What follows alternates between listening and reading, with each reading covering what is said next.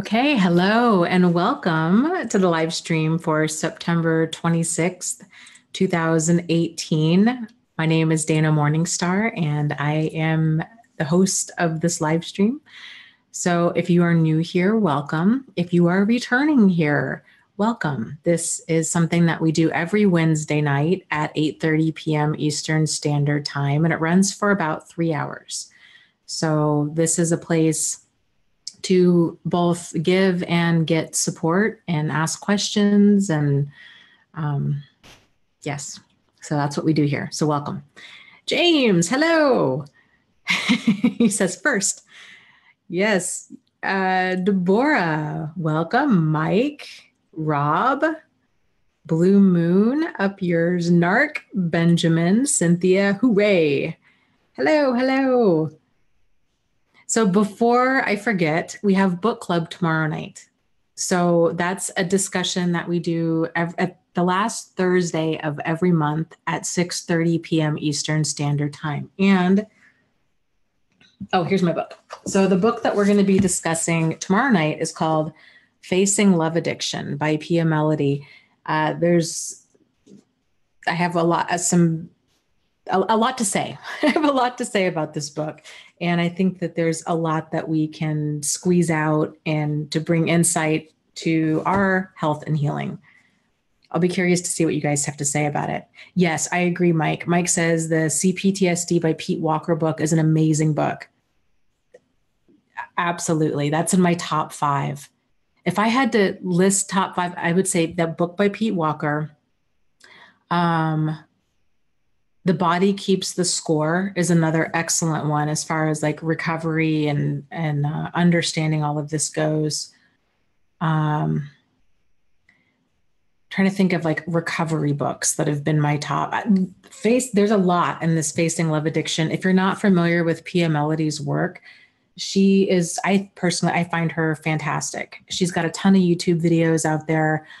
She's got a whole book series on a wide variety of topics, and she really covers, I think her primary focus is more like codependency in a nutshell. And even if a person doesn't identify as being codependent, which a lot of people don't, there's still a lot that we can squeeze out from her work. She talks a lot about boundaries and kind of attachment and healthy relationships and how all of those pieces fit together. So yeah, Healing the Child Within, that's another good one. CFIN recommended. Missouri Cowboy, interesting, says, I'm trying to read Pete Walker's book slowly. I'm afraid to pick it up. It's so weird. Just reading the table of contents sent me into a 2-month dialogue, an insane shouting match with all of my inner critics. That's really interesting. I'd have to go back and reread that book. It's something we read it for book club, like when book club was first getting going, and that was like 3 years ago. So I need to go back and reread it. But I think a lot of these books that really focus on us can be really triggering. I was doing a live stream with Angie Atkinson yesterday, and there was a guy on there who'd said, kind of, and off topic, but not really, he was saying that he went through his first EMDR session and it triggered his CPTSD so bad that he's had a hard time getting out of bed for the past 6 weeks.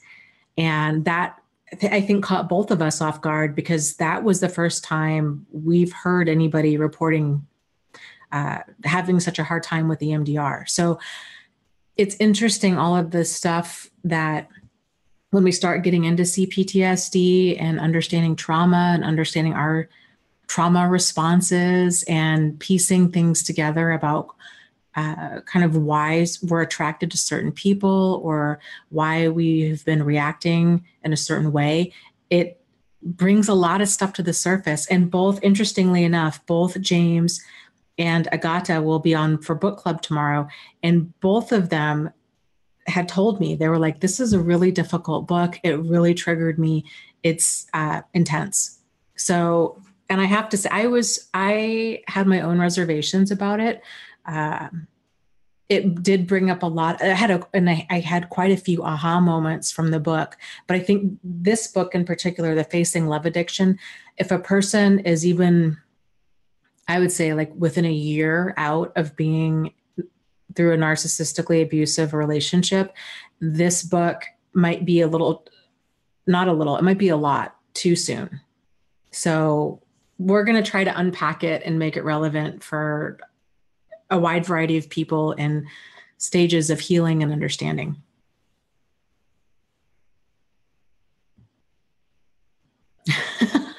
Yeah, James says, wait, 3 people, Dana? Yes, it'll be me, you, and Agata tomorrow night.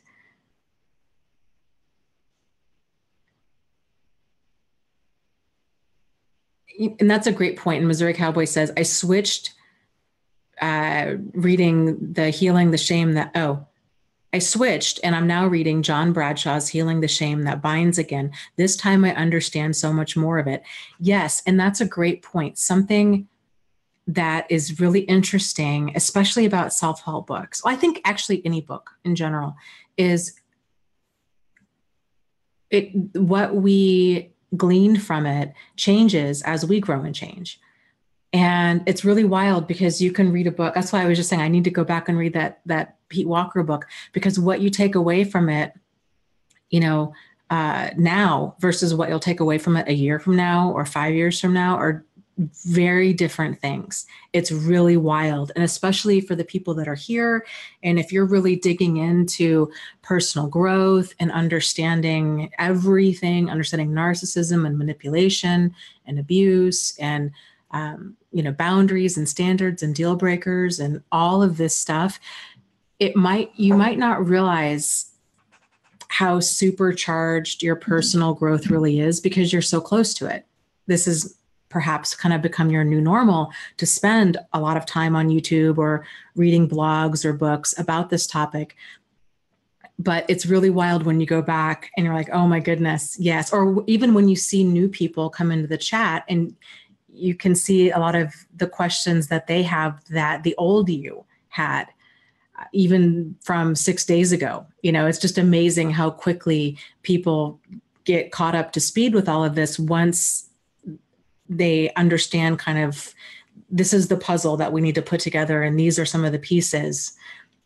So book club is always interesting.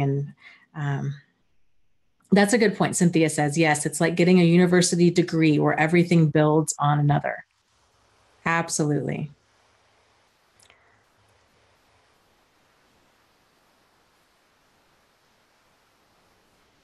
And okay, interest. Okay, Heather says, yes, she was reading Pia Melody's book on facing codependency, and she started reading the workbook, Breaking Free, and I had to stop because it was very emotional and just too much. Yeah, I could see that. Her book, she is very matter of fact with her approach and the way that she addresses all of this. And really depending on where a person is in their healing and understanding, it can definitely feel like victim blaming and it can be very triggering. And my experience with it when I first discovered her work is I was more confused than anything else.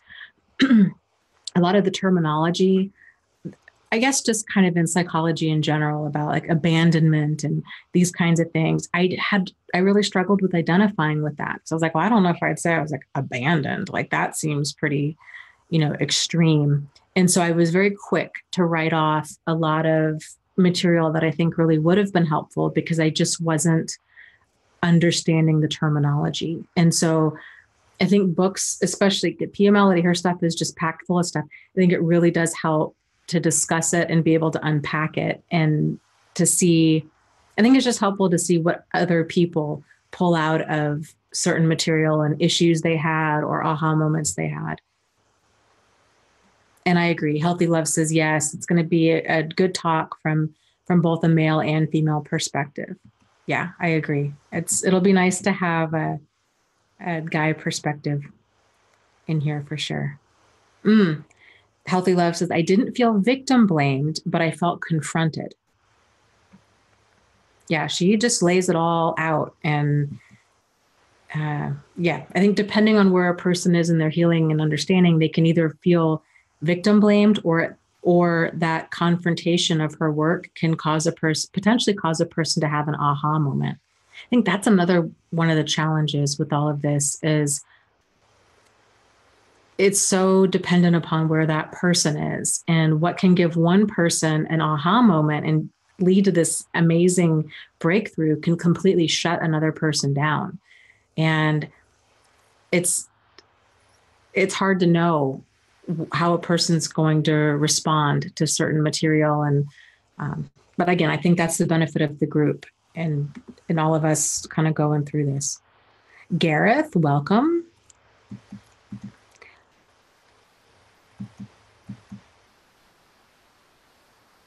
Let's see. Yeah, Mike was saying Pete Walker's book says recovery can take years, but I've been practicing self-love, subliminal affirmations, expressing emotions, and reading that book for like a week straight, and I already feel results. Yeah. Yeah, that makes sense. And I'm excited for you. That's huge. And there's so many different tools that we can use to achieve those results. I was watching a YouTube video today, and it wasn't even related to this topic. And I wish I even remember what it was about. It was a short video, and the guy was talking about, basically we have kind of this early programming. It's kind of thought that, the first 6 or 7 years of our life, like that's where a lot of our original programming is installed, for lack of a better term. And then as we, from ages 8 onward, we're basically just acting out of those programs. And so then there's generally a pain point like that might work for us for a while. But I think when people kind of hit about the age of 25, 35-ish, things start to break down. And then they start seeking help or seeking answers of like why this is. And sometimes it can take, a person can really, go through life trying to keep everything together, and they might not have this level of awareness or insight that there's a major problem until, 50s, 60s, 70s, or 80s. But when that level of insight does happen, then the way that we can change that, because we can't change that early programming, but we can update it, kind of like a computer. So we can add additional programming.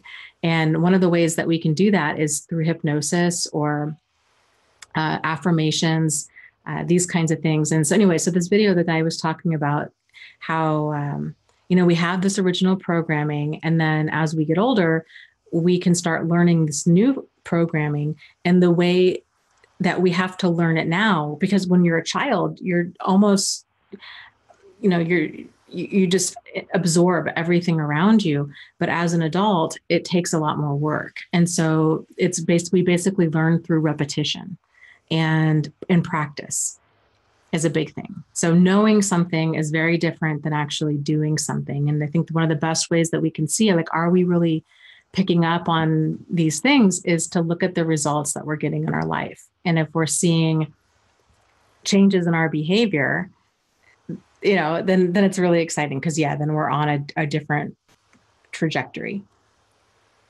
So.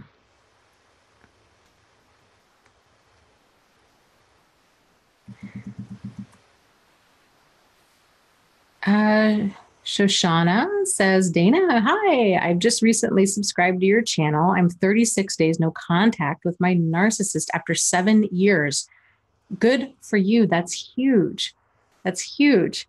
Thank you for everything. You are so very welcome, and welcome here, and yay for this exciting next chapter in your life. Demetria says, James, I saw you yesterday. I can't wait until you go live again. Yes. So if you caught that, the video was only up for about 20 minutes. James and I were testing out just the connection, and he was wanting to kind of see, like, how is all of this going to work? And so we ended up going live. We did a test video. I deleted it, but we did a test video, and I was trying to explain, like, Here's how everything works. So we had quite a few people hop on during our test chat, which I don't know. It was entertaining. Okay, let's see. Let me scroll down here.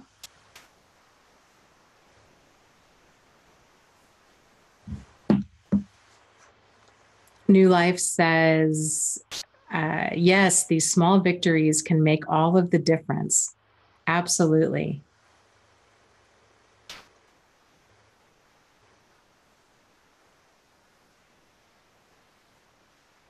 Absolutely. Oh, I'm so glad. Thank you, Rob. I'm glad that these videos can help. And it's like this community is just amazing. It really, really is. He says, this channel and your work has put it all in perspective. I'm so grateful. And thanks for this amazing resource and helpful community. Yes, you are so very welcome. I think about this often, and this is probably something I should acknowledge on a more regular basis, but I'm continually surprised as to, and I don't want to jinx myself, but how smoothly everything runs. You know, here and in the support groups, like it's just amazing because you have, in these situations, you have a bunch of people. The vast majority of them, I would say, are absolutely raw with emotional pain. They're very easily triggered. They're scared. They're confused. They're very emotional. And you would think that that would just lead to all kinds of problems on a regular basis. And I am just always blown away, like how, the vast majority of the time, like how amazing and supportive and just wonderful people can be. And I had so many hesitations, we have 111 people on right now. There's 53,000 something in the support group. Like there's that many people can get together and it goes smooth. So thank you guys for that. And I just hope that you can acknowledge that too. Like that's such I think that speaks volumes about you guys and the desire to heal and just who you are as people and the supporting of each other and all of it. It's awesome. Awesome to see. Yes, I agree. Dwayne says the reason it goes smoother is because the vast majority have hit bottom and understand each other's pain. Yeah. And Cynthia says, we are just so thankful to have a place to make changes after years of not having anything like that. Yeah, I hear you. And it's, I think that is almost one of like the beautiful things about being in this level of pain is it makes us, it like widens our understanding of other people and it can allow for us to become more compassionate because we understand this. And people that haven't been through this just don't get it. And so there is kind of this camaraderie of like, I get you. And I'm sorry for what you went through. Like, you didn't deserve that, and just the amount of people that are here to give support. And if you're listening to this live stream as a podcast or after the videos aired, it's such a different experience because in the chat, there's so many people that are answering each other's questions and just giving support and validation. And it's just really cool. So, okay, let's see. You scroll up here. Kiara asks, Dana, how do we deal with people who try and limit us based on their own understanding?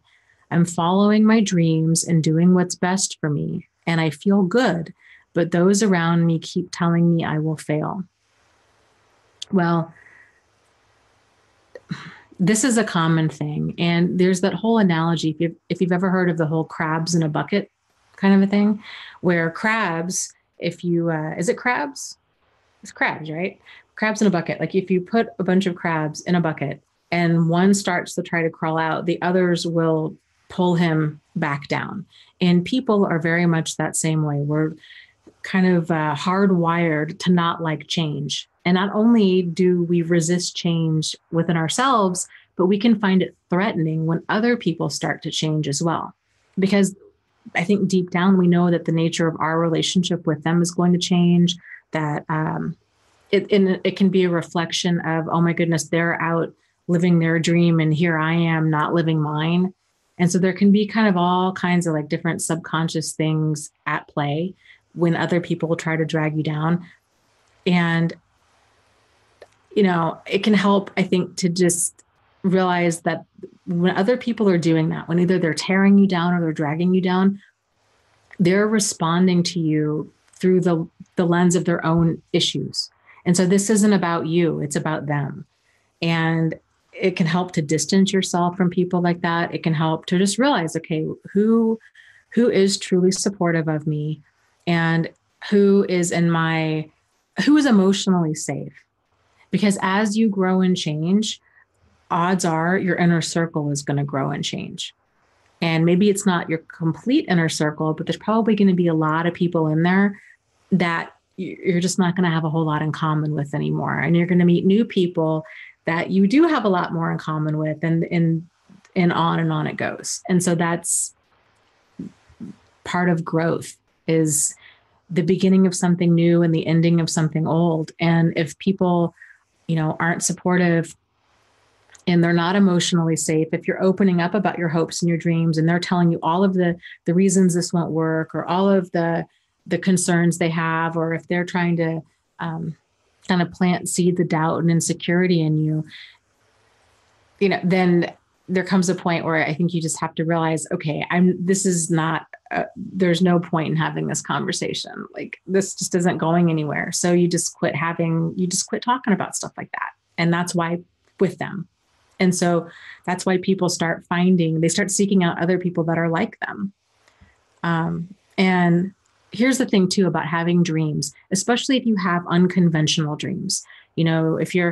It's a lot easier to get support if you're going with the flow. You're doing what society tells you that you need to do. You need to get a 9-to-5 job, and you should have a certain type of house or a certain type of car or certain type of job or spouse or whatever. And if you're not going that direction, other people don't understand it.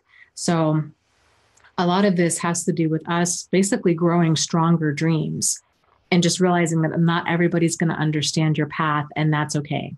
Like, it's a waste of time for us to try to convince them that what we're doing is okay. And if their input is really rattling you to where you're like, I don't know, maybe they're right, that kind of stuff, it's time to go seek out people that have done what you want to do and learn from them.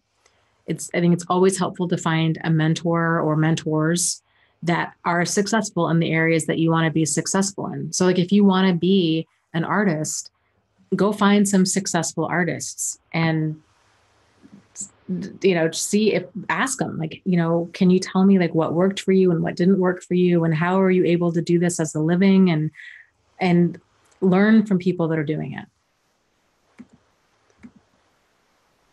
But yeah, there's not going to be any time in life where all the lights are green and everybody's going to be 100% supportive of you. Everything in life is going to be in line. That really just doesn't happen.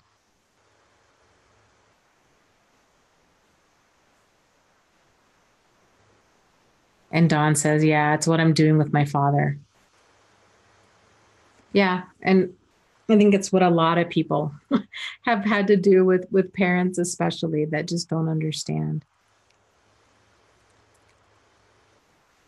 Sure. TDZ asks, can you elaborate on the respond versus react? Like maybe a simple example. Yes. So when we react, a person says, especially if they're pushing buttons, right? They say something and we become reactive. So let me think of an example. Okay, we'll use the dream example, right? So let's say your dad says, well, that'll never happen. You've never, I just don't think that'll happen. And then your normal reaction is, God, you get really upset. And you're like, why can't you just support me? And I don't understand, and blah, blah, blah, right? That's being reactive. Being responsive is where we're able, and it helps to be able to anticipate somebody's behavior to the best that we can. So if you're kind of locked in this dance where you've got a person in your life that doesn't support what you're doing, yet you continue to bring up the thing that they've consistently not supported you in, and it never goes well, then it's a mistake to think that someday it's going to go well. Like there's nothing in their behavior that's pointing to that this is going to change. So accepting that this is just how it is. It's not right. It's not fair. It's not okay, but it is. It is what it is. So knowing that, if you can anticipate, then being responsive means you change your approach in some sort of way. So you don't become emotionally reactive. And when we shift our power into being responsive to other people and to situations, that's when you really start kind of reclaiming your power. You're responding in a much more like moderate way, and that it allows you to kind of keep peace in your life and just detach from kind of needing to get validation from them or to get them to see things your way or any of that. Like you just detach. It is what it is. Otherwise it's Lucy and Charlie Brown playing football. Like Lucy promises to hold the football. Charlie Brown runs up to go kick it. She pulls it away, laughs hysterically. And every single time he asks, are you sure you're not going to do it this time? Are you sure you're going to hold the football? She's like, oh yeah, absolutely. And then she pulls it away. And we have to, in order to break that cycle, we have to anticipate somebody's behavior and then take different action. New Life says, I'm actually grateful for everything that has happened, despite all the pain, because I have grown more as a person in the last couple of years than in all of the many years before. That's awesome to hear. Yeah. And I think a lot of people, when they get to a certain point in healing, and everybody's time frame is different for that. And of course, too, depending on like what they've been through, but they can get to a place where they can reflect and be like, oh my goodness, I have had so much personal growth that I just don't think would have happened any other way. Like it really took me hitting this emotional rock bottom for me to make a lot of these realizations. And the book Facing Love Addiction is, depending on where a person is, like it's full of a lot of aha moments.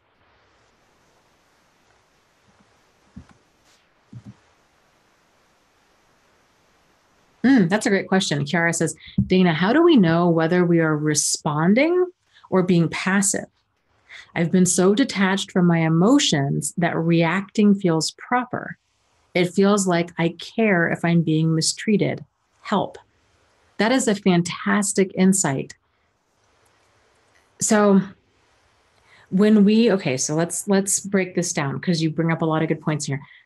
When we're responding to somebody, we're either being assertive and bringing up our concerns, or we're being solutions oriented. And even if we're being assertive, the goal is to be solutions oriented.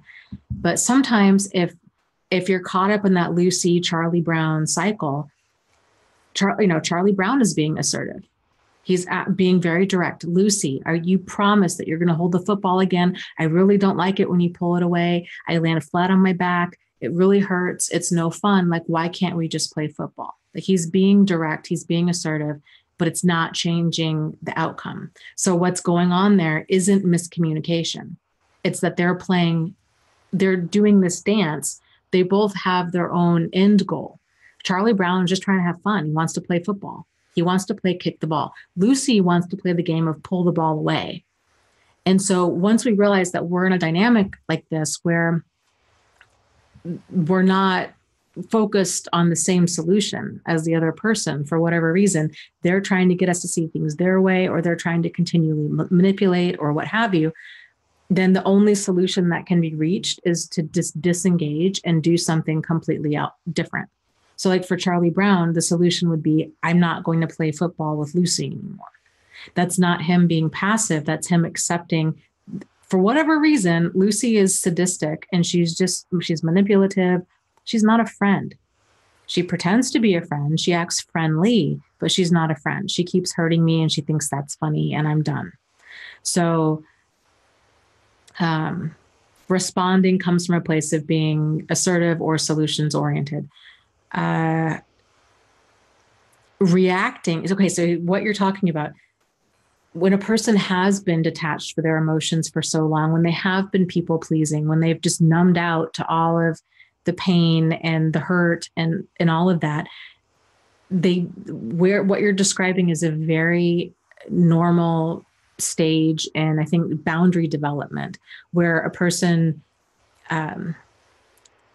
really does become very reactive. And so, and that can feel really good because it's like, man, I'm really setting people straight. I'm letting them know exactly how I feel. That tends to be an extreme. And so when we're being assertive, when we're being solutions oriented, when we're setting boundaries with people, like that more, moderate middle ground there is to be able to do so in a tactful, like a constructive, solutions oriented way, not in a gruff, I'm going to stick it to you, I'm going to lash out at you and set you straight kind of a way. It's just there. It's not done with anger. It's done with assertion kind of a thing. And so that's learning how to kind of moderate our our emotions and the way that our emotions express themselves, if that makes sense.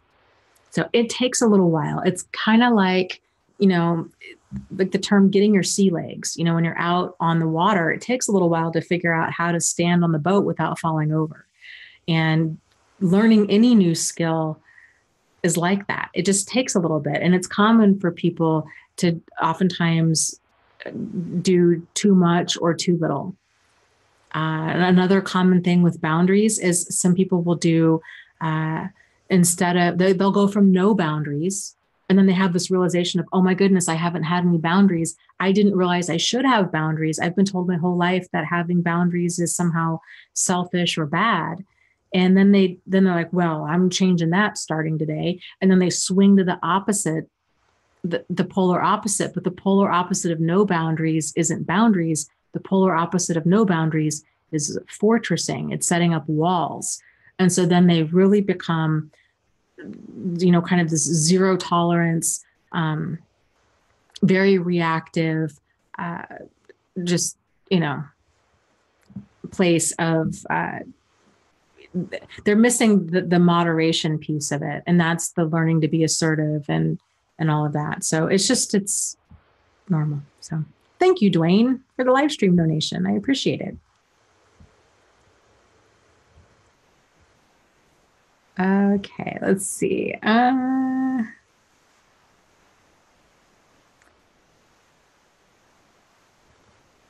Okay, so TD says, so the response is non-emotional, but how does that translate to the response with just becoming apathetic?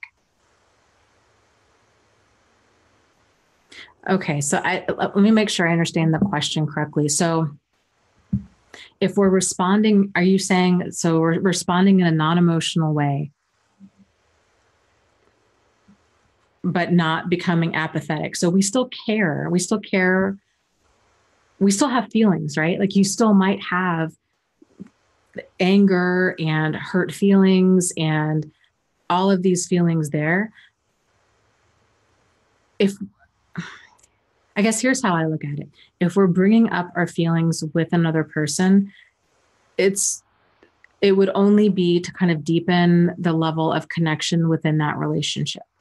So if, again, the Charlie Brown, Lucy example, the only way that Charlie Brown will be set free is if he understands that there is no friendship with Lucy present, that he's been stuck in this fantasy that she's been fueling with false promises of change, right? But to understand Lucy's not a friend, and me expressing my emotions isn't getting anywhere. If anything, she finds it even funnier because she's playing a totally different game.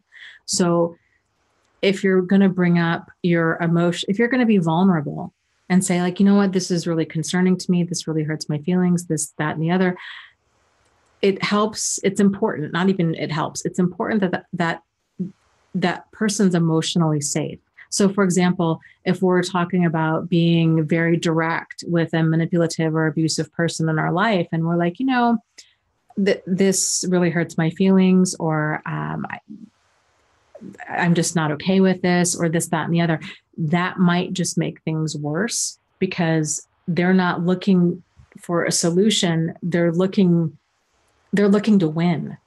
And the more we give them, so there's two different types of realities out there, two different types of mindsets as far as this goes. You've got solutions-oriented people, and then you have domination-driven people.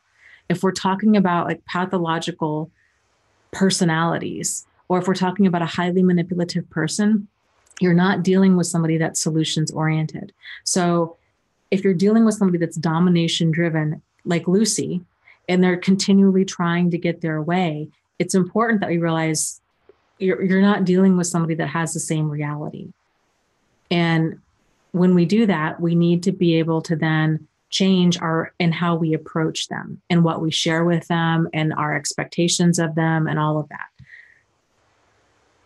But you can still feel how you feel. It just might not get you very far to express that to them. But it's okay. If you've got a coworker or a boss that's domination driven and is making your life a living hell, and you're trying to, get projects done, these kinds of things, it's okay to get in your car during lunch or to drive home and just scream and rant and rave and feel the way that you feel, or to journal about it, or to get out all of that frustration. It's normal and human and healthy to be frustrated at a frustrating situation. So it's like walking that line of like acknowledging how you feel, but we don't necessarily have to express it. And we probably shouldn't express it to people that are emotionally unsafe, if that makes sense. Oh, thank you, Gray Rock. It's great to see you here. And thank you for the live stream donation.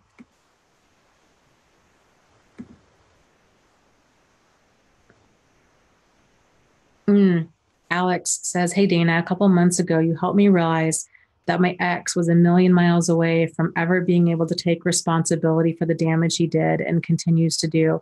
And something just clicked. Well, I'm glad that I was able to play some sort of part in helping you get the clarity that you were needing. I think that's one thing about the truth is we tend to know what it is by the way that it feels. And there is just this moment where it clicks and you're like, yeah. So I will say though, with my channel, and I think channels like this, we tend, whatever I'm saying, it might provide aha moments for you, but I just want to bring to your awareness that it's basically reflecting back to you everything that deep down you already know.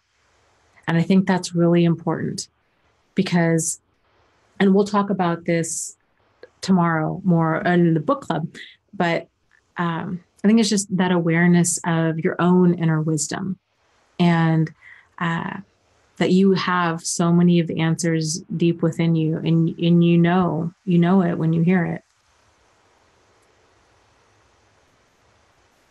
Hi, Sam. Yes, I was actually just thinking about you with the coworker issue. That stuff is just crazy making.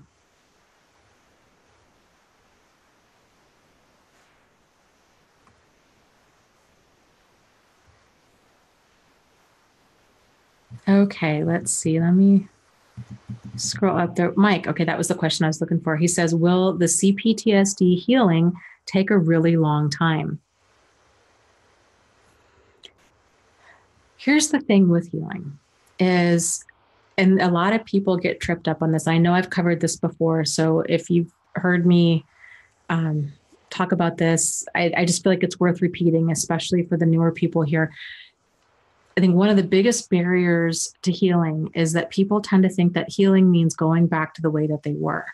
And if you can release that understanding of healing and understand that healing is not about going back to who you were. It's about becoming somebody new. And so like, who are you going to be in this next chapter of your life? It's much like if we have, if you get cut on your arm and that skin grows back, it heals, but it's different, right? It's now scar tissue. And the thing with that, so even though it's not the way that it used to be, it's actually stronger than it was before. Scar tissue is much stronger than regular skin. And so healing from trauma of any kind, if we can develop and really cultivate and steer into like that growth oriented mentality, then we can become so much more resilient and stronger and compassionate and self-aware. And like, there's so many positive things that we can squeeze out of this to become kind of, Mike 2.0. So to become like the highest and greatest version of yourself. So I would encourage you to not try to get overwhelmed with everything that's involved in healing. It might not feel like it right now, but it truly is a journey, and it can be an adventure. It's self-discovery like you've never thought possible. And it can be absolutely life-changing. And not just the way that with the people that you date, it's across the board with the way you understand, like Sam is experiencing, the way you understand and relate to coworkers, the way that you understand your own behavior, of course, the choices in partners, the choices in friends, everything, like everything, boundaries and standards and deal breakers, and not, like I was saying, not just in relationships, across the board. And Tony Robbins once said, if you really want to change your life, change your standards. And that's a big part of healing. And so it's self-esteem, it's self-care, it's self-awareness, it's just everything across the board. It just supercharges you. So yeah, you won't be the same person when you're on the other side of this, but you're not meant to be. That's the thing. You're not meant to be. Life is always about growth. It's never about going back to the way we were.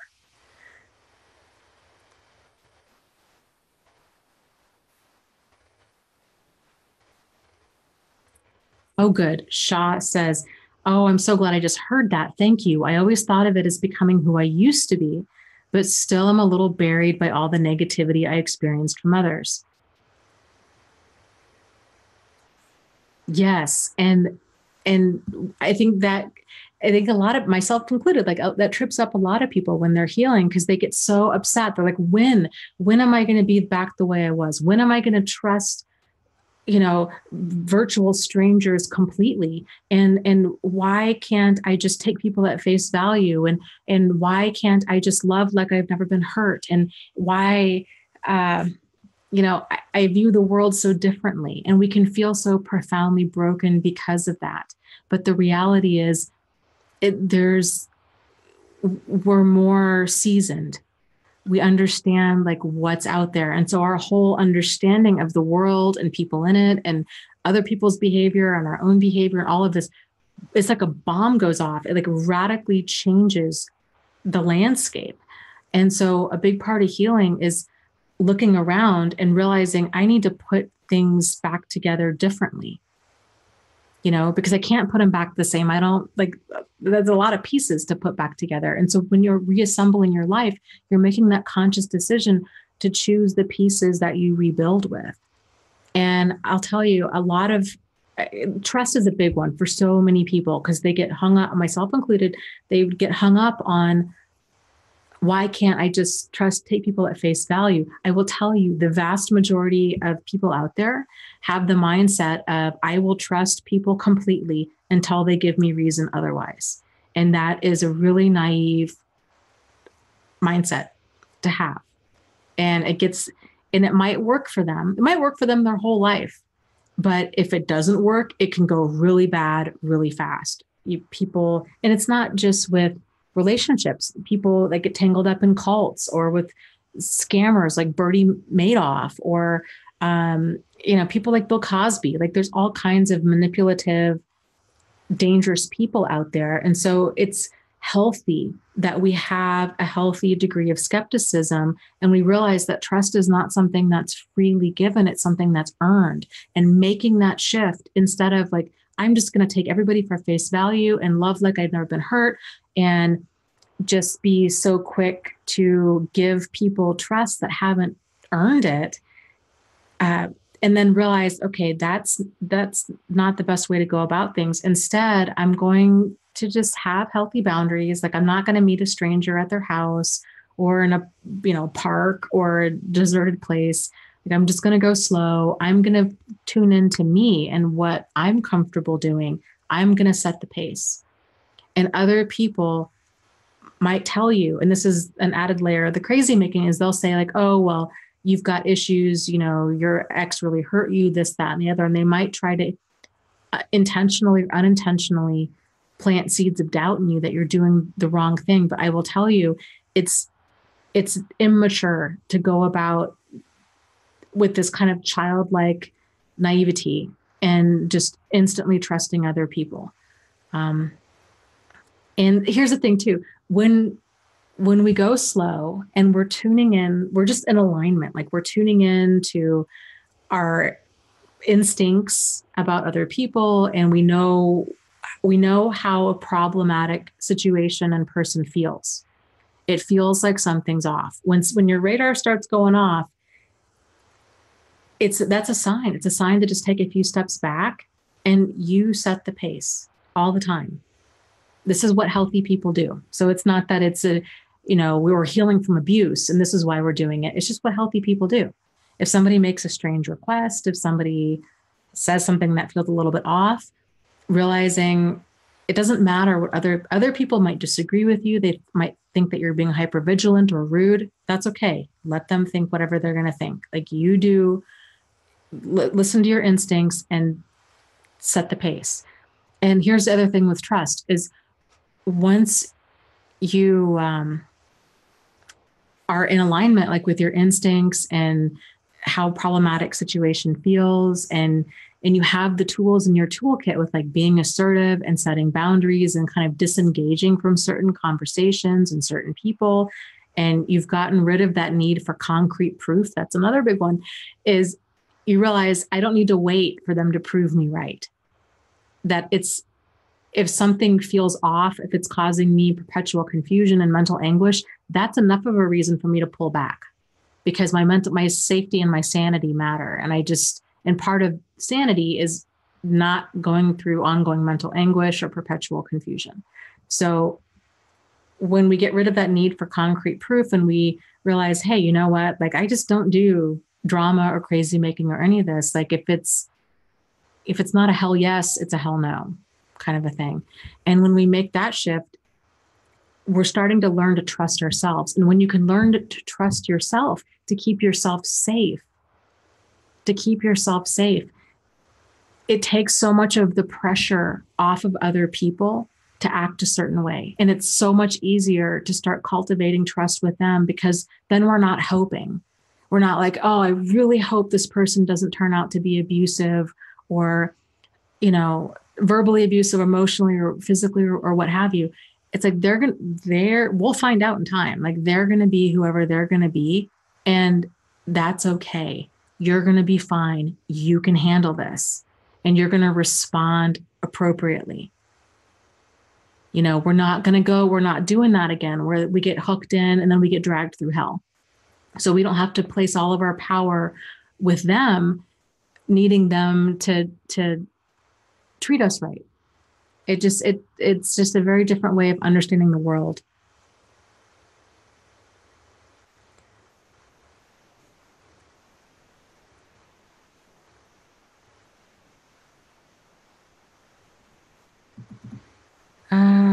Okay, let's see. Oh, thank you, Jamie, for the live stream donation. She says, she or he, I'm not sure, Jamie, says, thank you, Dana. You're so very welcome. Thank you. Yes. Okay. And that's a great point, Truth Seeker. And this is one of my favorite things because this tends to be such an entry point. Like aha moment for people is Truth Seeker was saying that they don't have to be narcissists or diagnosed with narcissistic personality disorder to be the wrong energy for you. And that's okay. And I just love that when people question that, when they're like, but how do I know if they're really a narcissist or not? Or how do I know for sure? And I get it. It can be confusing. But here's the thing, is this kind of behavior, problematic behavior, comes across in a wide variety of different ways. And because we can talk about, common ways that it comes across, but we can't hit every single thing. And here's the thing, even if we could hit every single thing, as we level up in our level of awareness and understanding, so do they. So the game is continually changing. So the most effective tool that you have in your toolkit is your instincts and tuning into yourself. It's so much, I know it can bring a lot of aha moments and awareness to understanding narcissists and manipulation and sociopaths and these kinds of things. But the game changer is in understanding yourself. You have instincts. Everybody has instincts. It's just part of being human, just like animals have instincts. And I know when you go through something that's traumatic, it can feel like your internal compass is all wonky, like somebody took a magnet to it. And now you're like, I don't know which way is north. It can take a little while to get your footing and to find your true north again. But your inner self knows that those instincts never, ever go away. It's just us learning to get in tune with them and to not be derailed by other people with well-intended bad advice and who don't understand because they haven't gone through this. And so they have a very different understanding of the world, which, again, people that got tangled up with Bernie Madoff, there's probably a lot of them that never got tangled up with a manipulative or abusive person up until that point. And now they're 67 years old and they've lost everything. So, and now they're I would imagine going through the same thing of I'm having trouble trusting people. I'm feeling hypervigilant. I feel shame. I can't trust myself. All of that. That's a very common response to a very abnormal situation. So, learning to tune into that and people tend to start off with asking that question of, are they a narcissist or aren't they? Because they don't want I think a lot of times that question, there's different internal motives people have for asking that. And I think one of the more common ones is they're basically asking, well, if this person's a narcissist, then they can't change. But if they're not a narcissist, if they're just a deeply problematic person with a ton of really, relationship destroying behavior, then maybe they can change. And the big aha moment in that is, okay, this is a sign, this is a timeout. We need to get clear about boundaries and standards and deal breakers. And because getting that label, getting that understanding that, the person's a narcissist or not can be very validating, but even finding that clarity is oftentimes really difficult because you can ask 10 different mental health professionals and get 10 very different answers. So, the odds of you getting an official diagnosis is very slim. And there's multiple reasons for that as well. But it's difficult to actually get an answer, that piece of the puzzle, that clarity. So it truly is about kind of getting clear of what are we tolerating in our life and why? And then kind of the next stage of that question people want to know is, can I be friends with my ex, or can I be friends with this abusive or toxic person? And then that tends to lead to kind of this next wave of awareness of questioning, what is your definition of a friend? And then it's like pulling a string on a sweater. And it's like, oh my goodness. A lot of people have been going through life and they're like, well, yeah, we're friendly. And they've been confusing a person being friendly with them actually being a friend. Lucy is not a friend to Charlie Brown, right? So friends aren't abusive or manipulative or sadistic. to each other. Like that's not okay. And so then getting clear about like, wait a minute, like let's examine who's in my inner circle. And then that kind of maybe leads to like the third wave of awareness about examining who is in our inner circle and why. Because so many of us, due to all kinds of reasons, maybe due to family obligation or understandings about commitment and relationship and friendships and all kinds of things, we probably have a lot of people in our inner circle that are there because they're related to us, or we've known them for a very long time, or because we're married to them and we feel that they should be in our inner circle, or they're our children and, like we just feel like they should be. And if we're not putting people in our inner circle, the people should be in our inner circle based off of their behavior, not based off of DNA, not based off of how long we've known them for, not based off of our relation to them. It's how are they treating you? If sociopaths have family too. So just because somebody's family doesn't mean that they automatically get a spot in your inner circle. If they're supportive, and then there's different rings. Like it doesn't have to be so kind of like cut and dry. Either they're in your circle or they're out of your life. Like there can be different circles. Like you have, your inner circle for people that you trust. These are the people that you would call if you needed to talk, or you were really stressed out, or they were the ones that are supportive of you. Like they've earned that spot in there with appropriate behavior. They've proven that they're trustworthy, that they're on your side, that they're a part of your team. And then you have kind of these outer rings. You have a circle for like acquaintances would be like probably one or two rings back, right? And then you've got a ring for, I don't know, let's say coworkers or like work friends. And then you have a ring for maybe like people that you would say hi if you saw them at the store. Like they're not even really acquaintances. Like they're just people that in passing. And then you have the ring for people that are total strangers. And then here's the other thing is here's the ring for total strangers, right? Like here's your inner circle. Here's the ring for total strangers. The ring that people go in when they've broken your trust and they've proven to you through their behavior that they cannot be trusted, that they're not on your team, that they're even further out than a total stranger. A total stranger is neutral. Like you don't know if they can be trusted or not. Time will tell, right? But a person that's shown that they are not on your team, like they need to really be several rings outside of your inner circle. And all our lives get all kinds of twisted and tangled up if we've got the wrong people in the wrong seats in the wrong circles. So making a conscious, concerted effort to examine like who is in my inner circles. Because like we were talking about earlier, as you grow and change, so will every part of your life. And especially these different circles. People will move closer into your inner circle and people will move farther away out of your inner circle. And that's growth. Like that's normal and natural. Yeah. Rob was saying, yep, examine those inner circles.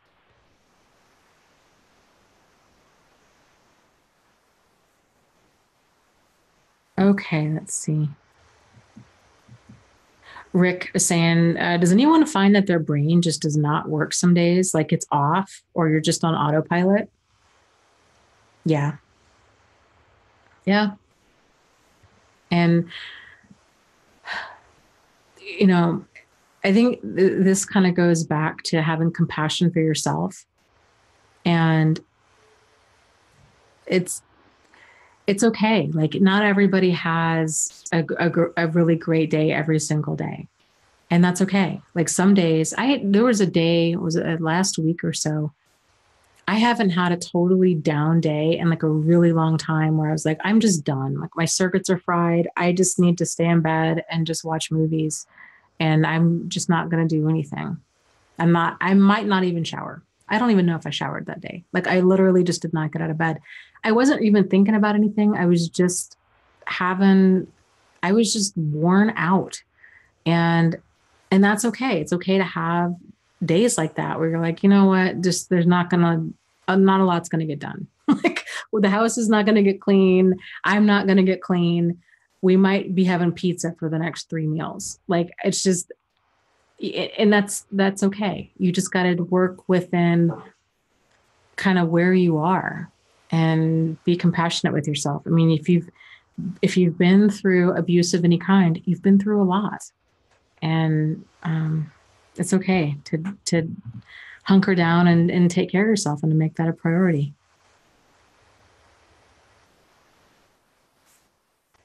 Okay, let's see here. Um,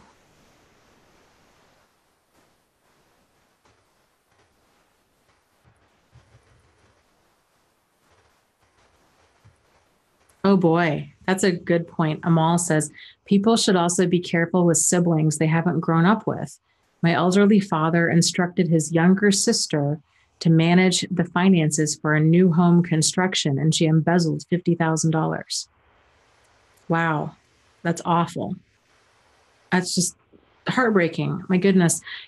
I think you bring up a really great point. I've seen this. I've experienced um, this part, not the embezzlement part, but like it's amazing how quickly and easily our boundaries can be dropped. So if anybody else has had this experience on Facebook, where people might contact you that have the same last name as you, and they're like, oh my, and it's kind of fun, right? People are like, oh my goodness, like I'm, family, we must be related. We have the same very unusual last name, and there's only so many of us. And I bet we're family. And if you're ever out this way, come visit me, or I'm going to be in your area.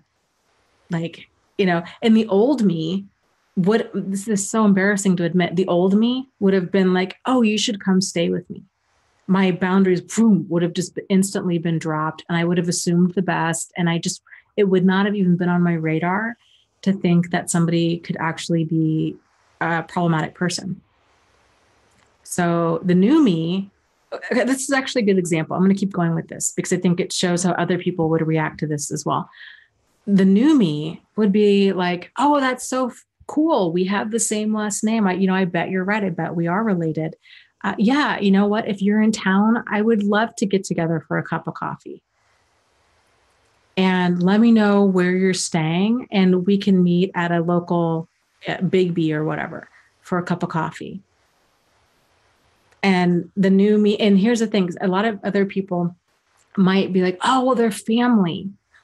You should have them come stay with you. And I can't believe you wouldn't offer that. I mean, where I'm from, family just is everything. And you're just very accommodating, and you set up the guest bedroom, and you do all these things. And then when other people say that, it can really make us feel like maybe there is something wrong with me. Maybe I am being hypervigilant and so on. So here's another example of kind of along the same lines. So Airbnb, if you guys are familiar with that website, I have some good friends of mine who love to go stay in Airbnbs around the world. And they like it when there's a host on site. And so then they can meet new people and stay under the same roof with total strangers. And I am not okay with that at all. Like, I will never do that. I just think that's a terrible idea. And I just, no, like, no. And they have gotten on me a couple times now. Oh, you're just, you're missing out. We've met some really great people. And I'm like, you know what? I've heard some of your stories. And a few of these stories could have really ended badly. And I have if I'm on vacation, I want to have fun. Like, I don't want to worry about this like unknown variable that is this total stranger. Like, what if they're pervy? What if, I don't know, like, what if they're weird? What if they're just obnoxious? Like, I don't want to deal with that. So I don't. But the old me would have internalized that and felt like there was something wrong with me if I didn't immediately trust, if I wasn't doing what they were doing. So I think it's good for us to kind of question these things and learn to get more solid in your thoughts and opinions about things. It's okay for things to not be okay with you. Nikki says, I don't even want my family in my home. I'd have better luck with a stranger. That's funny. Yeah. Okay, let me Let me scroll up here. Okay. Abuse free. Good question. Abuse free says, hi, Dana. You've mentioned this in the past, and I'm experiencing this and I'm getting very tired. I'm wondering how to manage this better. I'm finding abusive behavior everywhere after understanding abuse. And everything that you're describing is 100% normal. So let's just start there. Okay. It's a normal stage in awakening where we start learning what's been going on, and you just see the world through this whole different lens. And to people that haven't gone through this awakening, they view it as, oh, you're being hypervigilant, or you're dysregulated because of the abuse. And that might be part of it, but a larger part of it is odds are you're seeing problematic behavior clearly for the first time ever. And that feeling of, oh my goodness, I'm starting to see things like I see manipulation everywhere. It's terrifying, especially, and it can be very invalidating when other people don't see it. They're like, "Oh, what are you talking about? That Jill, she just had an off day. Like that's, you're making too much out of this." Or, "Oh, that's just Bob. He's just like that." People are just justifying stuff right and left. And this goes back to like us learning to get grounded in ourselves. And we're like, okay, you know what? That might be, but that doesn't mean that their behavior is not a problem. Like this is still manipulative, or this is abusive, or whatnot. So if we're waiting around to get that validation from other people to see what we see, we're going to be waiting for a really long time, and it may not even ever happen. The more you understand manipulation and problematic behavior, the more your vocabulary surrounding all of this increases. And so then the more words you have to these things, because there's things that you can point to. A lot of this stuff is really confusing when we don't have the terminology for it. And so when we do have the terminology and we're like, you know what, that's triangulating, that's projection, that's denial, that's abusive, that's verbally abusive, or that's emotionally abusive, or that's gaslighting. Like these kinds of words, things start to make a lot more sense. And so, yes, there is a lot of this out there. There's a lot of dysfunction in general out there. And, but this goes back to like our toolkit of, we can either be assertive with it, or we can just completely steer clear of it, or we can go low contact with that kind of stuff. But I'll tell you, I have this weird kind of game that I play where like, I don't know if I necessarily recommend anybody else doing this. It's almost just kind of this, I'm doing a case study on myself almost. There's certain people I have in my life that I'm very low contact with, and I will intentionally spend time with them periodically just to observe their behavior and to observe what surfaces within me. And it's interesting. I would not have been able to do that 5 years ago. And like I said, I wouldn't even necessarily recommend it now, because it's not,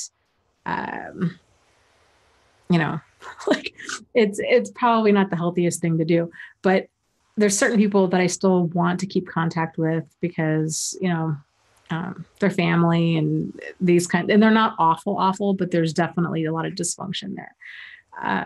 But I'll kind of just try to stay observant of the whole thing, like of their behavior, of my own behavior, of my understanding of their behavior, of practicing like being responsive, all of this.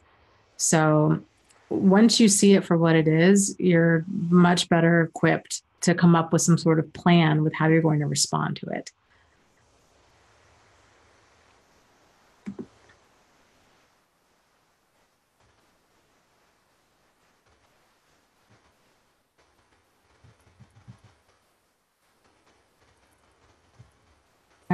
Let's see.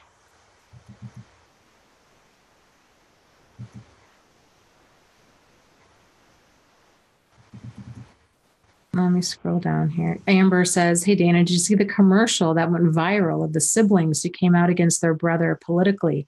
I found it very upsetting that they did all of that, politics aside, just ganging up on him." I saw the commercial and I don't know the full story. I don't know if that, I would imagine that that's more than just politically motivated. I mean, there's got to be, for five other siblings to come out and just say, like, this person's not who I would endorse. My guess would be that there's been like a pattern of problematic behavior for a very long time. And if I had a sibling who I felt was deeply problematic, like lying, cheating, stealing, pathological, like really dangerous, destructive, should not have power, I would speak out against them. But I don't know if that was, I don't know what their motives were, but my guess is that there's more to the story. But yeah, I think when you do that, then you're realizing, like, yeah, I'm really upsetting the apple cart here, because I would imagine not only is that probably the end, the official end of their relationship with their brother, but there's probably, I would imagine their whole family is,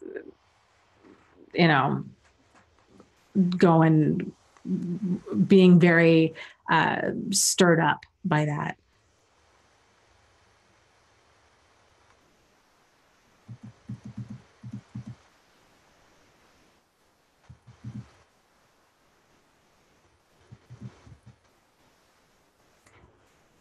Okay, so Abuse Free says, "Thank you, but I get tired of boundary setting with all of these. Any more ideas?"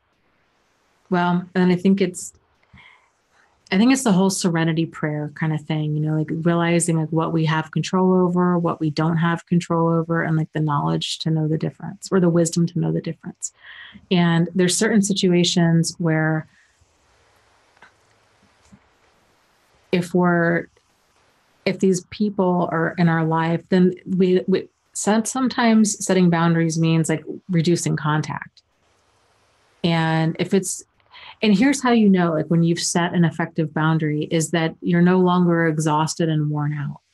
So if you're continually finding yourself like frustrated and resentful and exhausted and like, just drained and dreading seeing them and all of this, these are all really fantastic warning signs that something else still needs to happen. So either more of a boundary needs to be set, or more of some sort of like alternate action needs to be taken. And you'll know when you're there, when there's not this level of like disruption in your life, that you have more peace than disruption. So, and sometimes that might mean quitting a job. It might mean moving. It might mean not seeing certain people anymore, or it might mean seeing them very infrequently. It might mean changing the kinds of conversations that you have with them. It might mean, any number of things. You'll know based on the level of kind of calm and peace that you have in your life.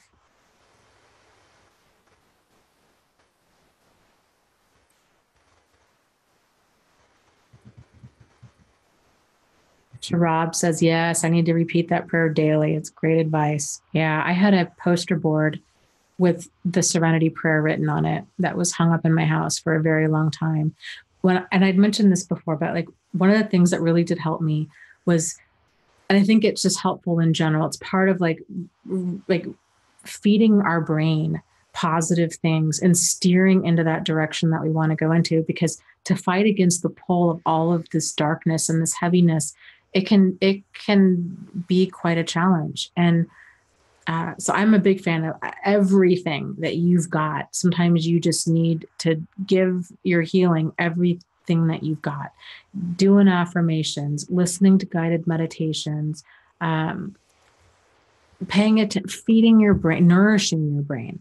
So really paying attention to what your emotional response is to certain things. Now might not be the time to watch the news on a regular basis. If it's causing you, a lot of anxiety and upset, then maybe now this is not the best time for that. So instead, like watching a comedy or I'll tell you, one of my favorite shows right now, that's kind of my happy, actually not kind of, it totally is my happy place, is what is it? Britain's Next Top Baker. I don't know if it's on Netflix or how we watch it, but I love that show. It's just wholesome. Like there's no manufactured drama. It's just seemingly, good people having fun, creating recipes. And it's a relaxing show. And feeding your brain that kind of stuff. Some documentaries that are enjoyable, that are not going to get you all riled up. Like just being kind to your brain and being aware that if you're really struggling with a lot of anxiety right now, it's time to do things a little bit different. Possibly reducing the amount of caffeine that you're drinking, or, just anything that's like overly stimulating in your environment, like these kinds of things.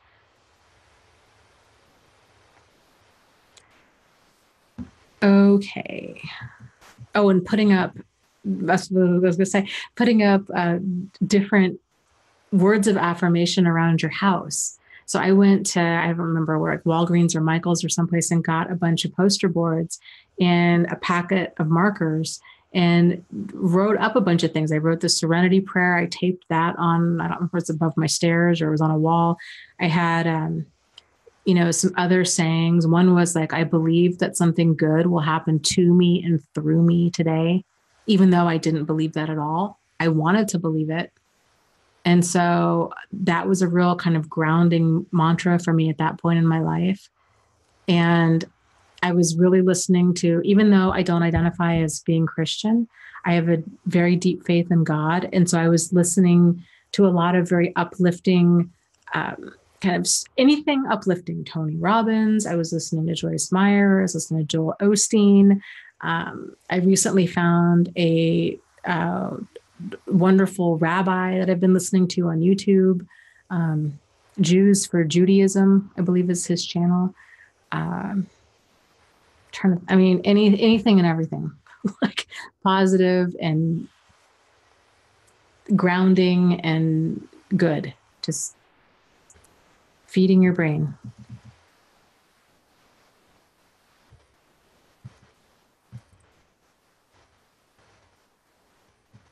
Jana says, if I would have listened to my gut, I would not be in the shape that I am right now.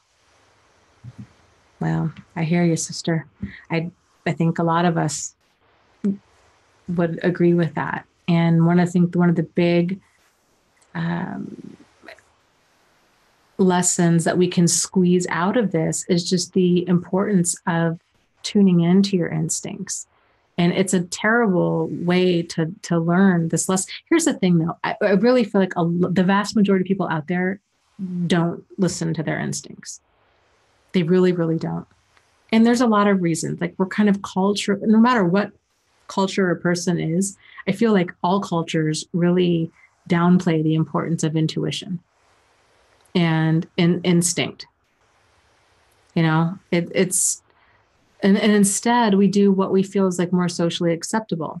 Like, we give people the benefit of the doubt. We don't want to be rude. We're waiting for concrete proof, or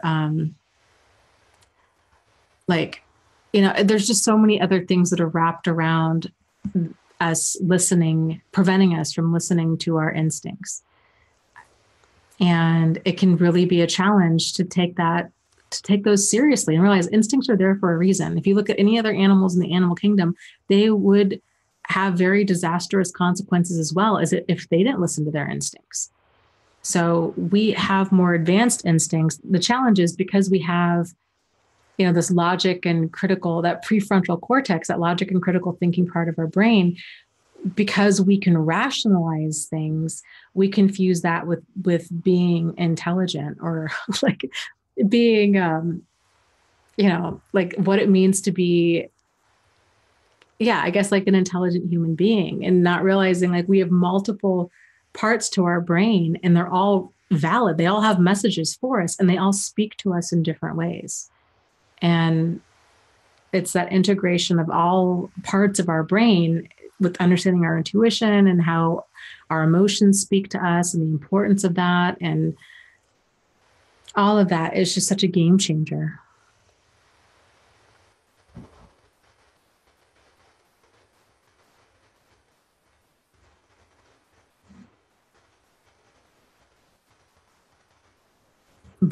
Rob was saying, rational versus instinct and intelligent. Yeah, and the here's the thing. We all think that we're rational. And the vast majority of the time we're not. People are not. We're taking action out of our defense mechanisms like a lot of the time. And we're not rational people. We're rationalizing. And so when you start really seeing reality clearly, your own reality, the reality of other people, how all of this intertwines, and we're able to kind of understand our own defense mechanisms and other people's defense mechanisms and just all of this other stuff, that's when we start seeing stuff clearly. And we actually start being a rational person. So it's, and logic and critical thinking, like that stuff's not taught in school, and it really should be.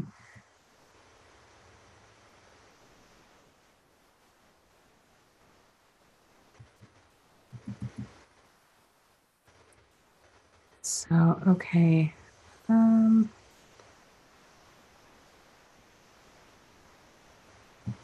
Khan says, yes, I ignored my instincts too.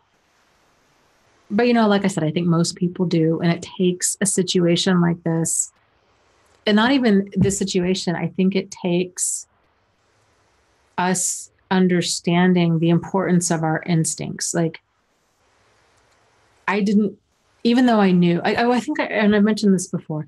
So when I was going through my healing process from my first narcissistic relationship, I had a friend of mine had given me this flip book of like different motivational quotes and stuff. And one of them was "Follow your bliss." It's a Joseph Campbell quote. And I sat there and I stared at that quote for so long, because that was like that entry point, like that Minesweeper moment, where you you're clicking on Minesweeper game and then boom, like this whole chunk just opens up for you. And I was like, I followed my bliss, and this is what happened. So what do I do with this? Like, how do I make sense of this concept of follow your bliss?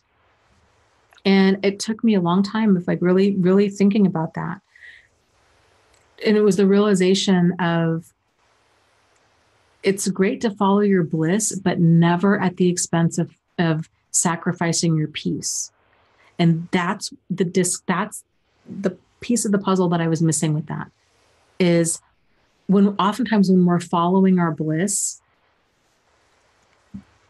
it can be that it's more of us following the fantasy, or us having some sort of like unresolved wound that's being triggered. It's this feeling when we're taking action from a place of like euphoria, of like, oh my goodness, like this is totally it. And, especially if it's somebody that we don't know, like we meet a new person and we're so caught up in this whirlwind, and we think that they're so amazing and that they're the love of our life and our soulmate and this, that, and the other. And we're so super excited about it. And we get caught up, or we might even be like contributing to creating that whirlwind. This is a time to slow down. And it can be very difficult to slow down because it feels so right. But it tends to feel so right because it's this master manipulation. And then when that whirlwind, which eventually tends to turn into a tornado, and then there's massive destruction, and we're left scratching our head wondering what we did wrong. But it's that whole, like, you've got to follow your peace first and foremost. Because if we follow our bliss, like that can lead us, that's a siren song that'll kind of cause our ship to crash upon rocks. And it can be really difficult to walk away because it sounds so good. It sounds so, so good. And here's the other thing too, what people tend to find, we'll talk more about this tomorrow night too. Book club, by the way, again, 6:30 p.m. Eastern Standard Time tomorrow. We're going to be discussing the book, Facing Love Addiction by Pia Mellody. But one thing I wanted to talk about too, and people, back to the question of, well, how do I know for sure that they're a narcissist or a sociopath? When it's very common for a person to come across a new person that's really charming, male or female, they're telling them everything that they want to hear. There's that amazing connection, the intimacy, or that's not even intimacy, like the sex basically is off the charts. There's this tremendous amounts of chemistry. And this goes back to the follow your peace kind of a thing. If something's real, it doesn't feel, remember we were talking about earlier, you know the truth in large part by the way that it feels. It doesn't feel true. When you know the truth, it's like this deep sense of like knowing. It just resonates like a deep chord within you. And you're like, yes, there's a sense of calm and clarity about that. When something, when there's that, which you're feeling like a sheet in the wind, like your insides are fluttering, right? And you're feeling uncertain and anxious, and you're going back and forth, and you're like, I don't know, is this too good to be true? But maybe it's not, but what if it is? But I'm scared it is. And all of that waffling, that tends to be that cognitive dissonance, because that's what that is. That means that there's something, that there's a deeper part of you that's picking up on, generally insincerity is what it's picking up on. And if you can tighten up your standards to be like, you know what, I don't need to be around people that have such a visceral reaction in me, that I'm feeling like a sheet in the wind, and I'm feeling like I want to go throw up because I can't tell if they're going to hurt me. I can't tell if they're a safe or unsafe person. I can't tell if it's me or if it's them. When you're around a new person, you feel like a magnet has been taken to your compass, and you're detecting insincerity. Like, this person is telling me that they love me pretty much right out of the gate. They seem to be very interested in making me their whole world. They're saying these, I'll never hurt you. I would never cheat on you. I'll be so good to you. They're using all of this kind of like poetic and flowery language. They're telling me everything I want to hear. That stuff, it's always insincere. That's part of like the infatuation process. And healthy people don't do that kind of stuff, because they don't need to, like that. There's still romance there, but it's not love bombing. It's not so intense and over the top. And Pia Mellody talks about this in her book, which we'll be discussing tomorrow, but about, it can be so hard to walk away from that, because it's oftentimes the fantasy of this like amazing prince or princess charming kind of person. And it can be really difficult to realize, like, especially if you've come across like more of like a somatic narcissist, where they're very sexual, there's intense physical chemistry. And a lot of people fear, they're like, I'm so scared that I'm never going to love like that again. But I think you have to realize that so much of that was manufactured. Like, this person was putting on a performance, and like normal people don't do that. And so that's not love. Like, that's manipulation. And real love, there's that level, there's intimacy, like true intimacy there. And that level of connection, it's just so different. And there's a solid foundation there. So it's just a very different way of like learning to see the world.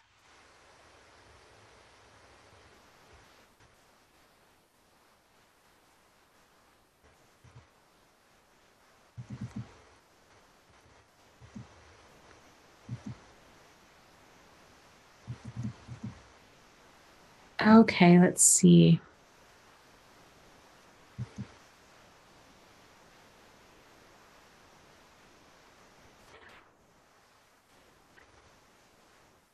Yeah, Grace was saying, I grew up watching TV and the waffling always meant love.